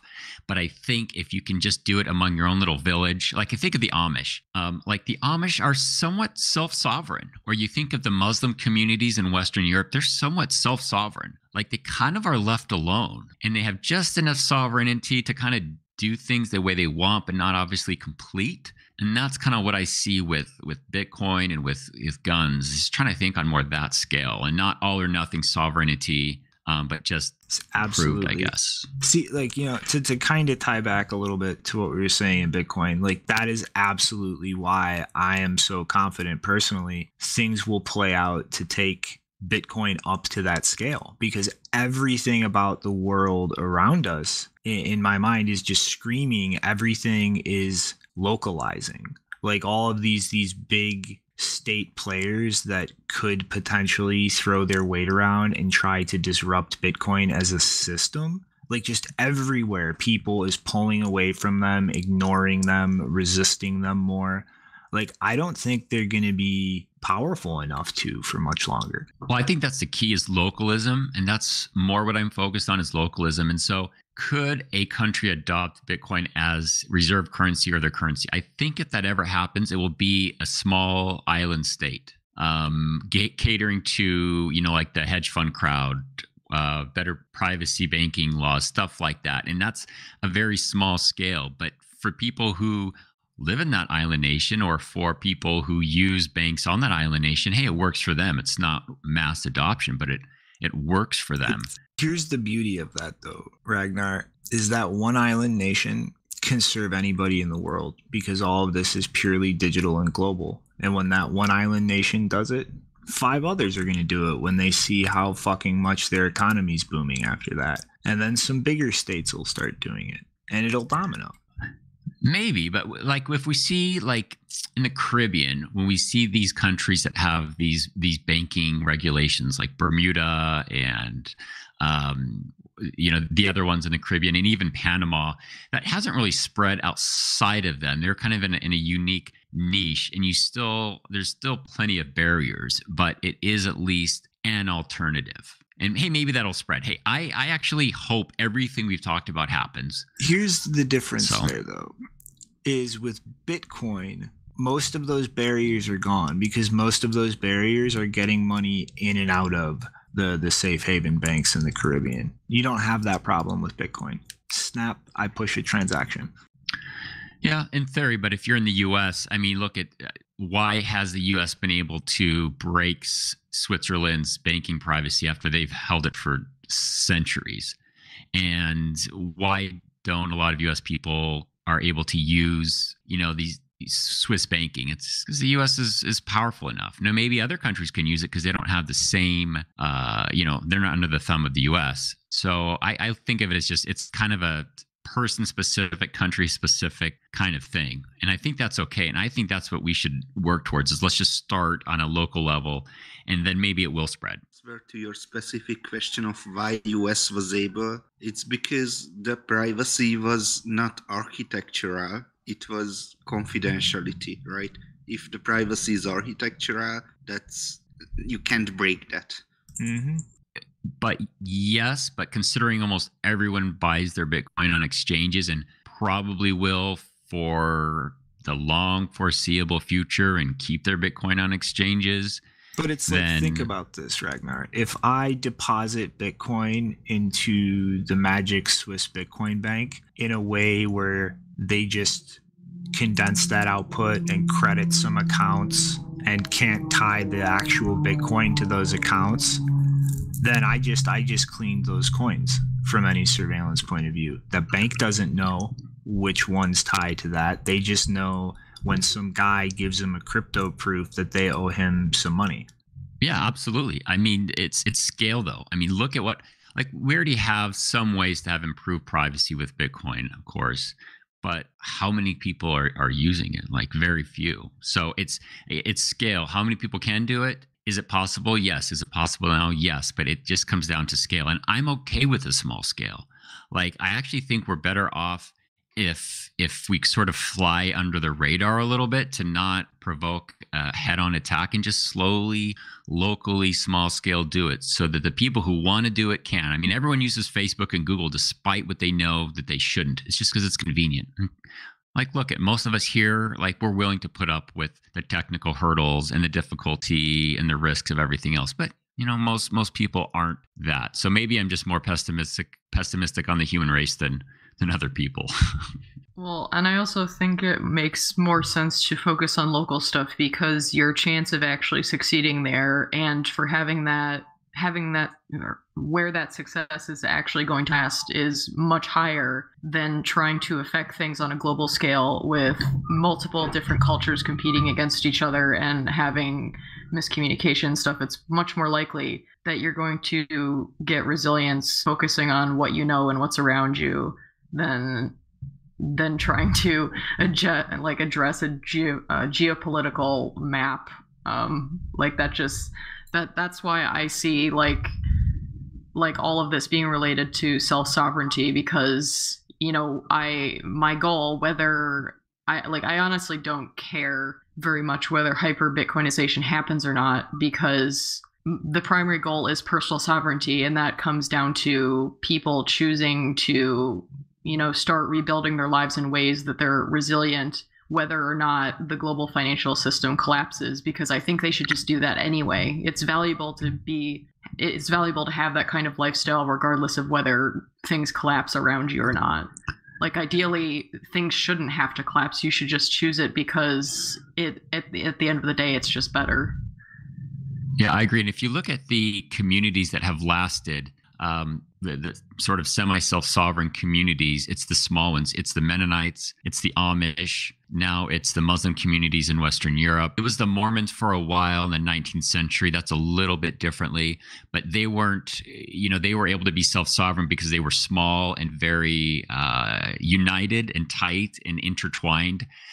These communities, everything is, you got the economics there, the commerce, you've got social activities, you've got their beliefs, you've got everything. And so they're the only examples that I'm aware of that have actually been able to be self-sovereign.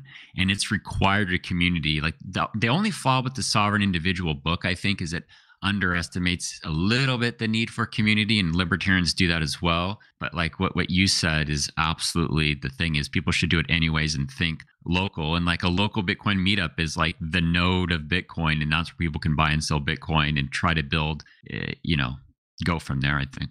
Yeah, that's another thing that I've noticed too. And for the past couple of years, I've been thinking like, there's more to being having sovereignty than just being independent. Like, you should, like, in order to be truly resilient, you have to have other people around you. And then someone gave me, I've never read it, but it's like this kind of cliche self-help book now, the 7 Habits book. And that's one of the points he makes about, everyone starts in the stage of dependency. They have to move to independence. But independence shouldn't be the end goal. The end goal is interdependence, where you're able to use the skills that you have as an independent person to benefit other people and share the benefits of all of that, because you're stronger together as a group. And I think, yeah, that's definitely something that a lot of people haven't figured out yet. Yeah, absolutely. Because when we think of Bitcoin and self-sovereignty, we just think of, I've got my Bitcoin in cold storage, and no one can steal it from me, and I could send a transaction and no one can stop me from doing that. But it's not very effective if you're not in a community. Like, I think of a dumb example is, let's say I live in a small town of 200 people and we only accept cash for everything. Like, I buy donuts with cash.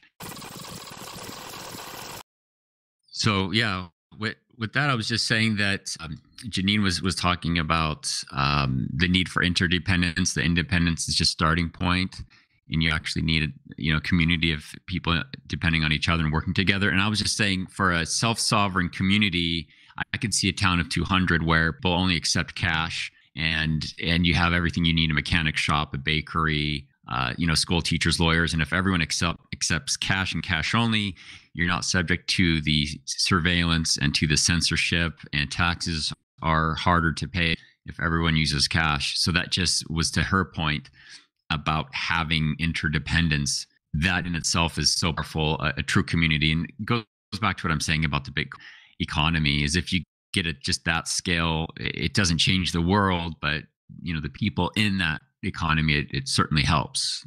You're still living under a state, but you're a lot more autonomous than other people. Yeah, and the thing about that though is like that's one scope, and the global level is another scope.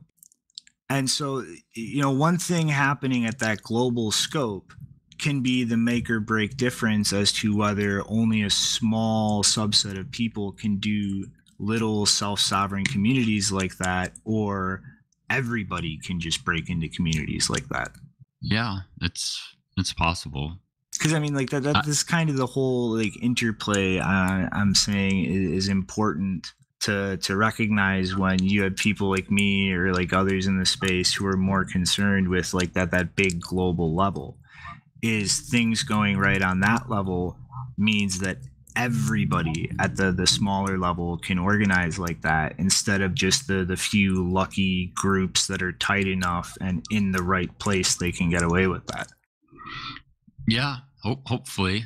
I mean, that's possible.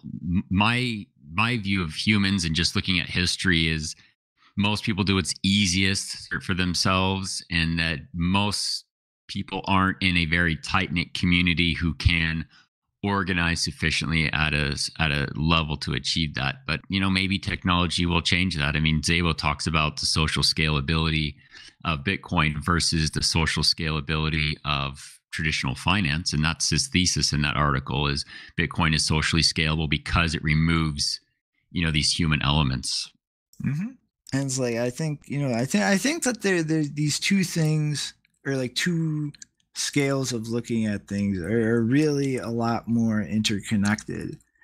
And I think it's just I think if people recognize like which scope they're trying to come at things from, like there's a lot more agreement and in common there, I think, than like not recognizing that different starting point. Yeah, to me, it's two things that I've been focusing on, and I'm going to keep harping on it on Twitter, unfortunately for everyone, is scale and is scale. But I think more importantly is critical thinking and adversarial thinking against all of these things, because there's no downside to it other than we don't get to feel elated and inevitably successful, because then we can attack it and say, okay, well, shoot, this could happen. Well, let's just develop this trading software that has this improvement for peer-to-peer transactions. Just hammering it. What can go wrong? Why isn't this true? Why won't this happen? What are the steps? Oh, these are the steps. Okay, let's work on those. So there's no downside to this. I'm just more. It's so weird. There's this weird bipolar thing in Bitcoin where the developers are so harsh on the code, but in terms of the ideas and the concepts, just get kind of a free pass. It's just really bipolar. That's kind of what I'm confused by. Yeah, I can kind of agree with you there. I feel the same way, but about a lot of different things in that aspect of stuff. Yeah, well, you're a good example. You're so skeptical and intelligent and see the holes in things, but also so balanced. Like the different conflicts, but I won't be specific about. You've seen both sides, and you kind of push back when one side is going too far. You present both. Like that's more of what we need. And then when they don't agree with him, he breaks out swear words. Which is important. Don't need more of Shinobi. This is the first time I've said, or first time I've heard someone refer to Shinobi as balanced. A well-rounded vocabulary includes lots of profanity. Yes. Well, maybe I was comparing him to myself, so it's not that hard to be, I don't know. Maybe it's easier compared to me. But no, from my point of view, he is. When you look at different topics, I've heard him give more two sides than other people have given two sides. Now, I'm a little disappointed that I haven't caused him to curse at me yet. So I'll have to think of something. Either I'm not saying dumb things enough or smart things enough for him to get upset. So I don't know why I haven't. I can give you the secret recipe. Talk to him about nation states Oh, and whether And what do you borders are think? legitimate. oh, I think I saw something. I'll try that because I have very strong feelings on that. So I'm afraid we're Oh, on the same page. You You and I too. might be tag teaming on the same side of a debate soon, Ragnar. Well, let me ask you this: are you on the same side as Giacomo or the opposite side? Opposite. Opposite. Okay, then Shinobi and I are on the same side. I think Zabo's on our side too. So that's we got 3. We just need 2 more. I don't philosophically recognize a difference between borders and property lines beyond the scope and time scales and like how ownership is handled. Yeah, my approach is I'm always try to be practical. My approach is I have a responsibility for my life to make it as peaceful and prosperous and happy as possible and defend myself. And more importantly, my family, and third, my friends. And so anything that threatens our safety, security, way of life, happiness, anything, I don't care where it comes from, I'm going to defend against that, whether it be anything. And so when it comes to borders, I have seen in my own life, in my own family, the bad effects of the emission we've had. So to me, that's the question of national borders of, hey, does having a border make my family safer, more prosperous, where we can control who's coming in and out? Yes, then I support it. I don't get too deep into the philosophy. I'm a practical person. I will wax that philosophy all day. Yeah, I think philosophy can be influenced by obviously your life experience, and so the more bad things you've seen, I think you could usually tell people who have seen a lot of really shitty things, because when you get into the philosophy, you realize that this person may not have experienced certain things, because if they had, they might think otherwise. Since we opened the can of worms, let's think about it like this. This is going to be a massive episode. So if you have a piece of property with your property delineated that you acquired either through your legitimate labor or voluntarily without theft of any kind, and that property boundary is legitimate, then why is a boundary around a whole group of people's property that was all like voluntarily acquired, and this Which has collective never happened. boundary voluntarily established, why is that not just as legitimate as one person's property line? Because the borders that we're referring to have never been acquired in that way, and that's why I have a disagreement with that. Well, then you can make the exact same claim about property. All property eventually down the About line was Tibet stolen. No, I mean we've had this debate. We've had this debate twice, and it's ended really badly because one side of the debate cannot control their anger. So, and yeah, so no, there's I see a very big divide philosophically between the two, because one, it's not even about going back in history and like the historical versions of the property line or the border. It's the current incarnation of the border and how that was built and acquired. And it's when you're talking about maybe island nations, that is, and they haven't been, colonized or whatever, I would say that's probably the only instance where you can say a border was established by a community where it wasn't stolen or whatever. But most borders today were not established that way.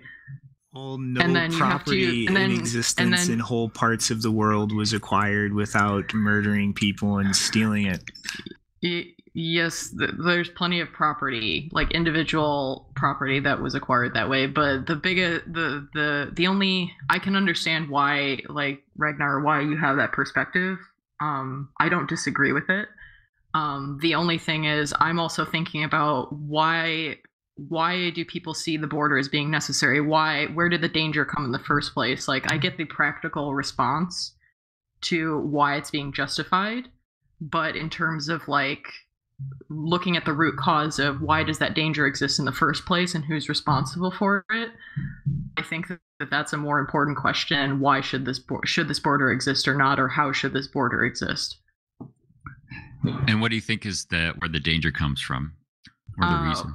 Well, I mean, if we're talking about a particular border with the United States, a lot of the violence and conflict that has led to a migration, a degradation of the economic and social situation, and then the resulting migration to what people see as a more stable situation.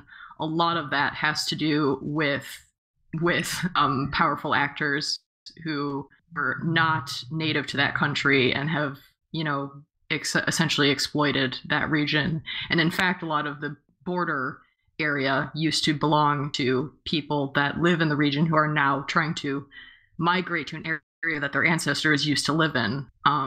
So I'm just looking at it from like a historical perspective about why does this violence exist, and is this the best response we can have to solving those problems of violence? Yeah, like ending the drug war would go a long way. I mean, that would help, and that's a function of the state. No, it wouldn't though. Yeah, that's a meme that completely does not understand the cartels down there in that country. Like they're not just drug cartels. Like they are in the logging industry. They are literally partners in oil fields, getting into the oil industries. Like, you're not going to stop them just because you legalize drugs. Like, they're already diversified into a million things. Part of the problem is because enough people haven't thought about the source of the issue, they've tried to address the symptoms. We're in a situation where it's too far gone to just say we're going to legalize drugs, and that will not fix the situation because we've left it too long. It's become now embedded in those areas that it will take a lot more work to dismantle that. So no, that I don't believe that, but I do think that the drug war and the United States government's role in the drug war, which is not benevolent, that has done a significant responsibility in the issue. Well, I go even farther than that. I just look at, like Shinobi was talking about the cartels and what they've gotten into. That's exactly it. I think humans will always be violent.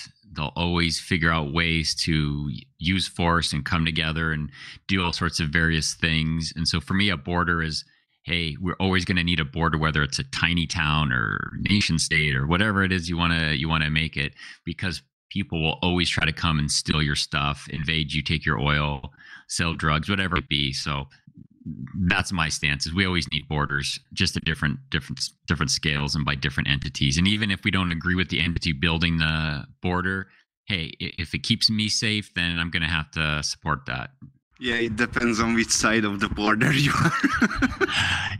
Yeah, well, I'm only on one side of the border, so that's the side that I can defend. I just think it's like people, again, like it's the philosophy versus the instantiation. Like there's nothing inherently illegitimate about a border. You just have a problem with specific borders that were set up illegitimately. Like there's absolutely nothing inherently immoral or wrong with a government. Like people just have problems with specific governments that have stepped past their purpose. As a voluntarist, I have to absolutely disagree about that, but I don't think we're gonna again. I probably actually agree more with Ragnar than with you, and this might be the disagreement. Is that the argument I always made with Shinobi was that scale matters. When you we were talking about localism mattering, when you have a community of 200 people, 2,000 people, even 20,000, when you're trying, if you want to establish some kind of boundary line around that is on a completely different level than trying to establish a boundary line around 300 million people, most of which have already split. Like there's a reason we have the left coast and the west coast, or the left coast and the east coast, and all of these different regions is because this country is, or well, I'm not even in this country.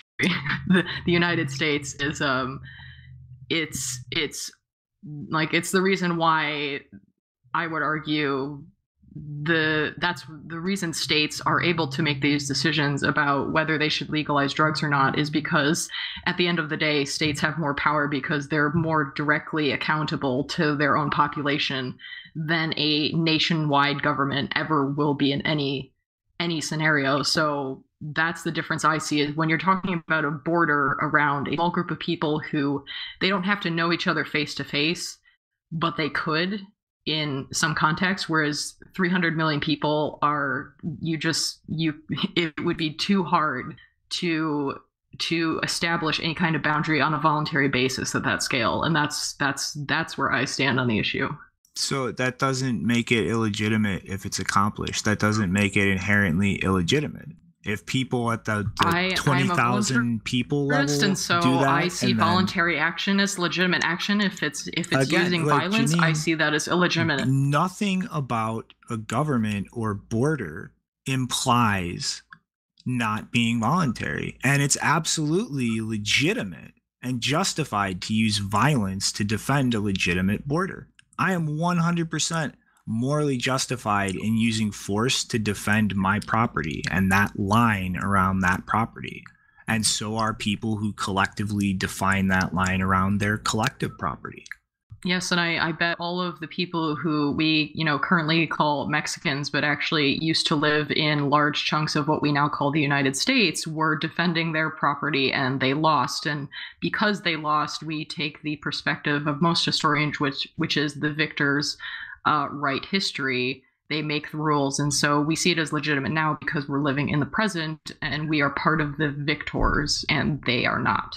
But see, again, now you're trying to make the argument that because property was stolen back down through the line in history, it's not legitimate. No, I see it as legitimate because it was established on the basis of horrific violence, and because it was stolen. It was established on the basis of horrific violence, and I'm a voluntarist, and so my philosophical perspective, regardless of whether I think practical reasons for doing something are reasonable, my philosophical perspective is that voluntary action is legitimate. Instigating violence against others who have not done so against yourself is illegitimate. That's just my stance as a voluntarist. That doesn't contradict anything I just said. It does, and that's why we don't have the same perspective about that. How does saying you are justified in using force to defend your property contradict anything you just said?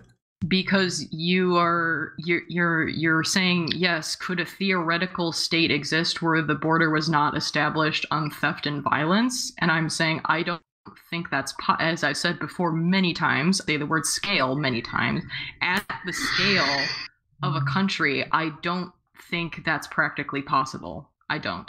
At the scale of the United States, I don't think it's practically possible. Therefore, I don't think it's legitimate. That's not... Okay, let's just move on. So I guess, Ragnar, anything else you wanted to bring up? This is going to be a massive fucking episode.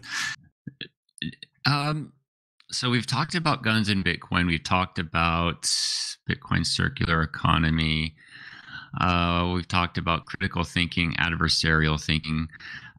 So let's, I guess the only thing I'd want to end with, and thanks for letting me come on and talk with you guys. I love having my brain stimulated.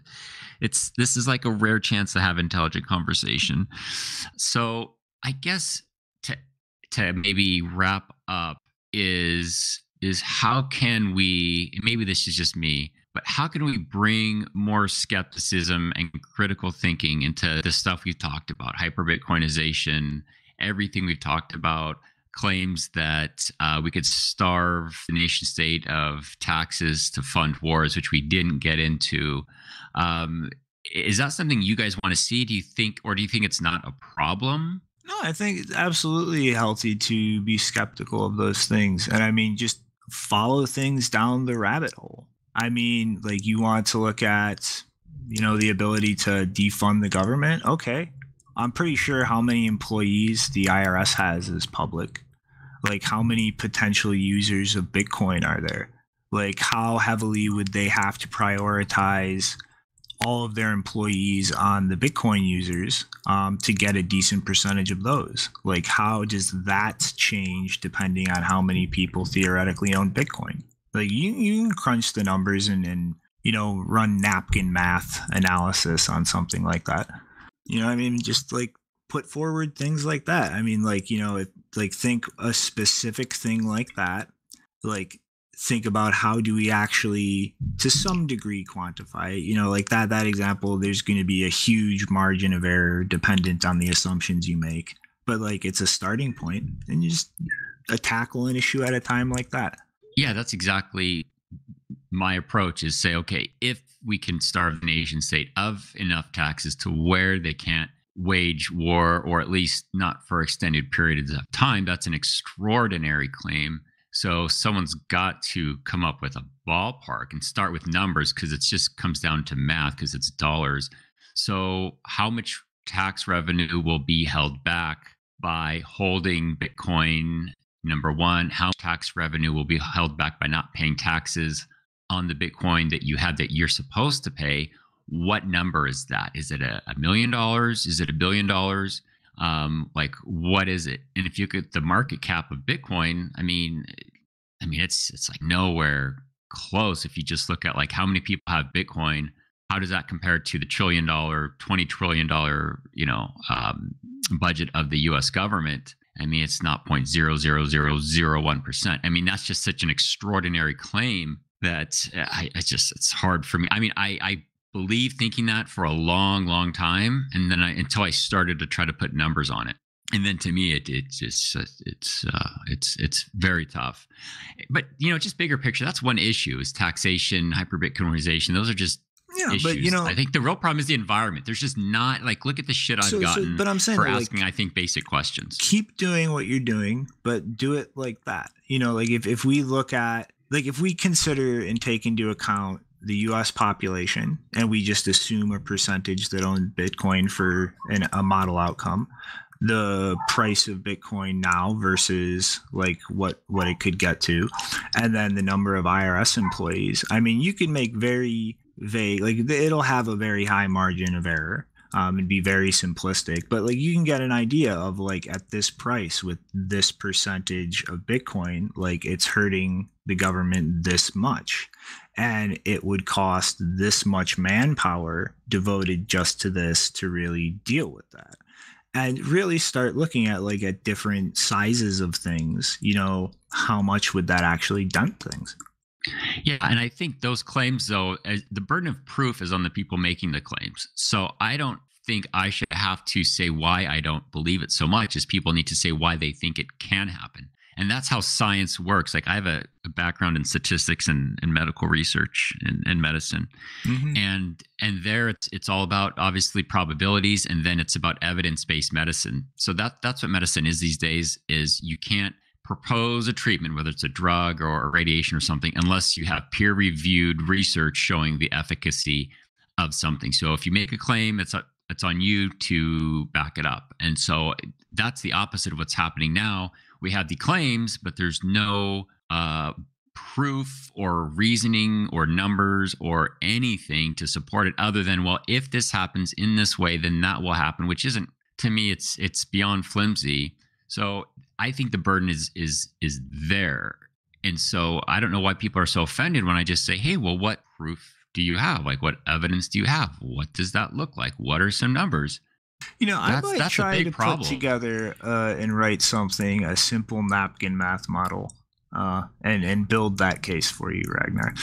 Yeah, that'd be great. So then you say, okay, Ragnar, here's my claim. Here's how I see it happening. And then we could have the conversation, say, well, this number, okay, or not. That's what needs to happen, is the case needs to be laid out. And I think nothing can be assumed. See, my background is in science, so nothing is assumed. It's like you say something, well, prove it, or at least make a case. I don't have to attack why that's wrong. And I think that's how Bitcoin should function, more as science, rather than as memes, unless we're joking, but mostly we're not.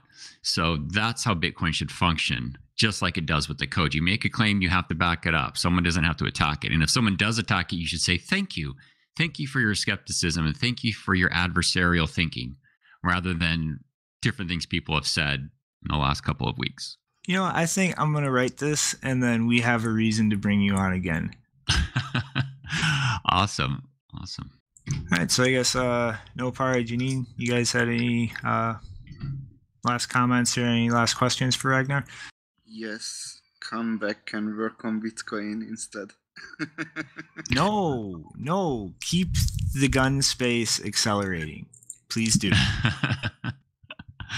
Yeah, I love it. I've this is like, I could say, like, right now in my life, that this is like the most excited I've been about Bitcoin and the absolute most depressed. I'm most excited about Bitcoin because it's just so strong and everything we know. It's just the UX, the scaling, like even the price.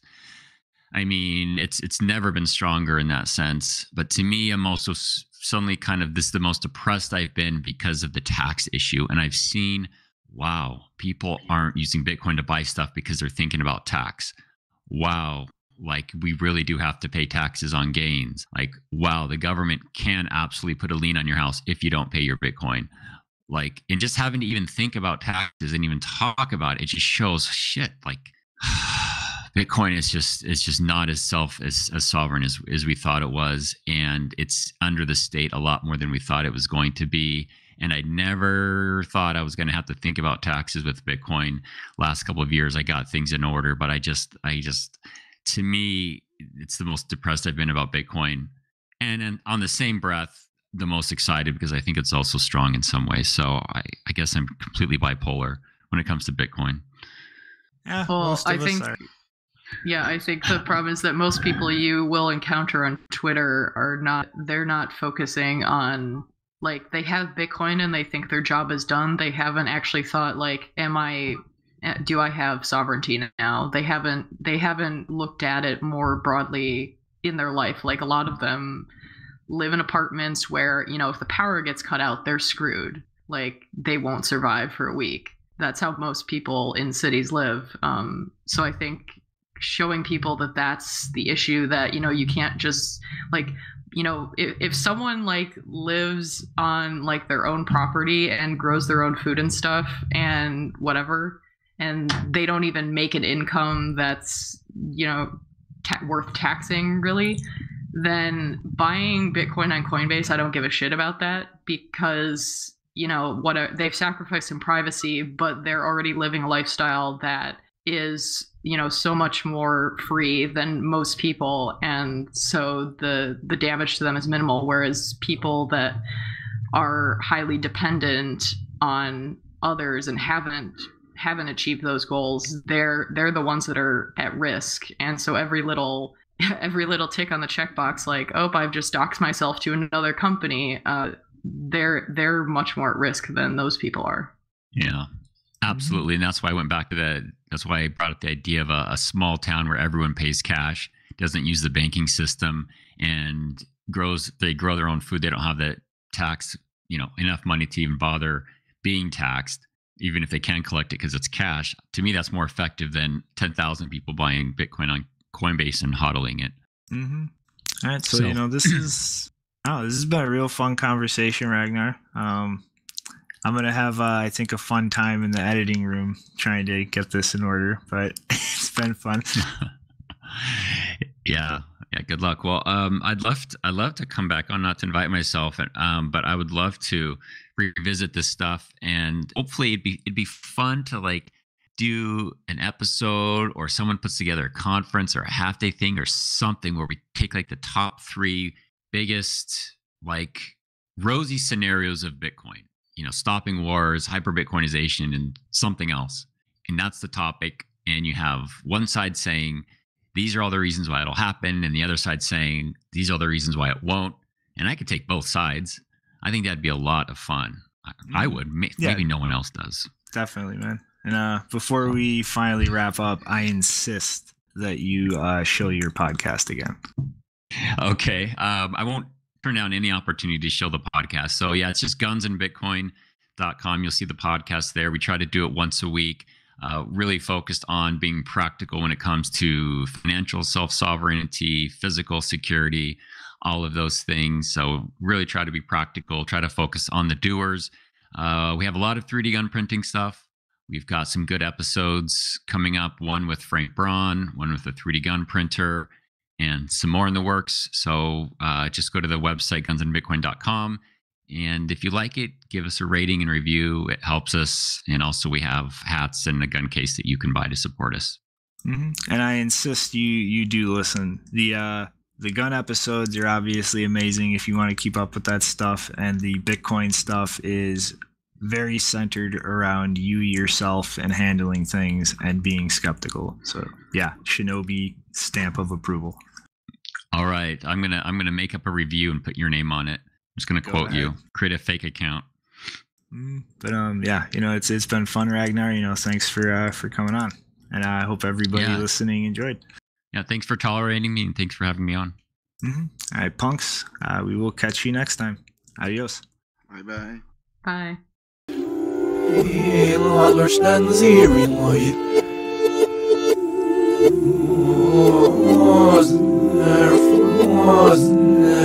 Tanget känns trött.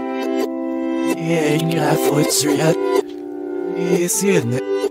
Jag ser i ditt sorg mår jag.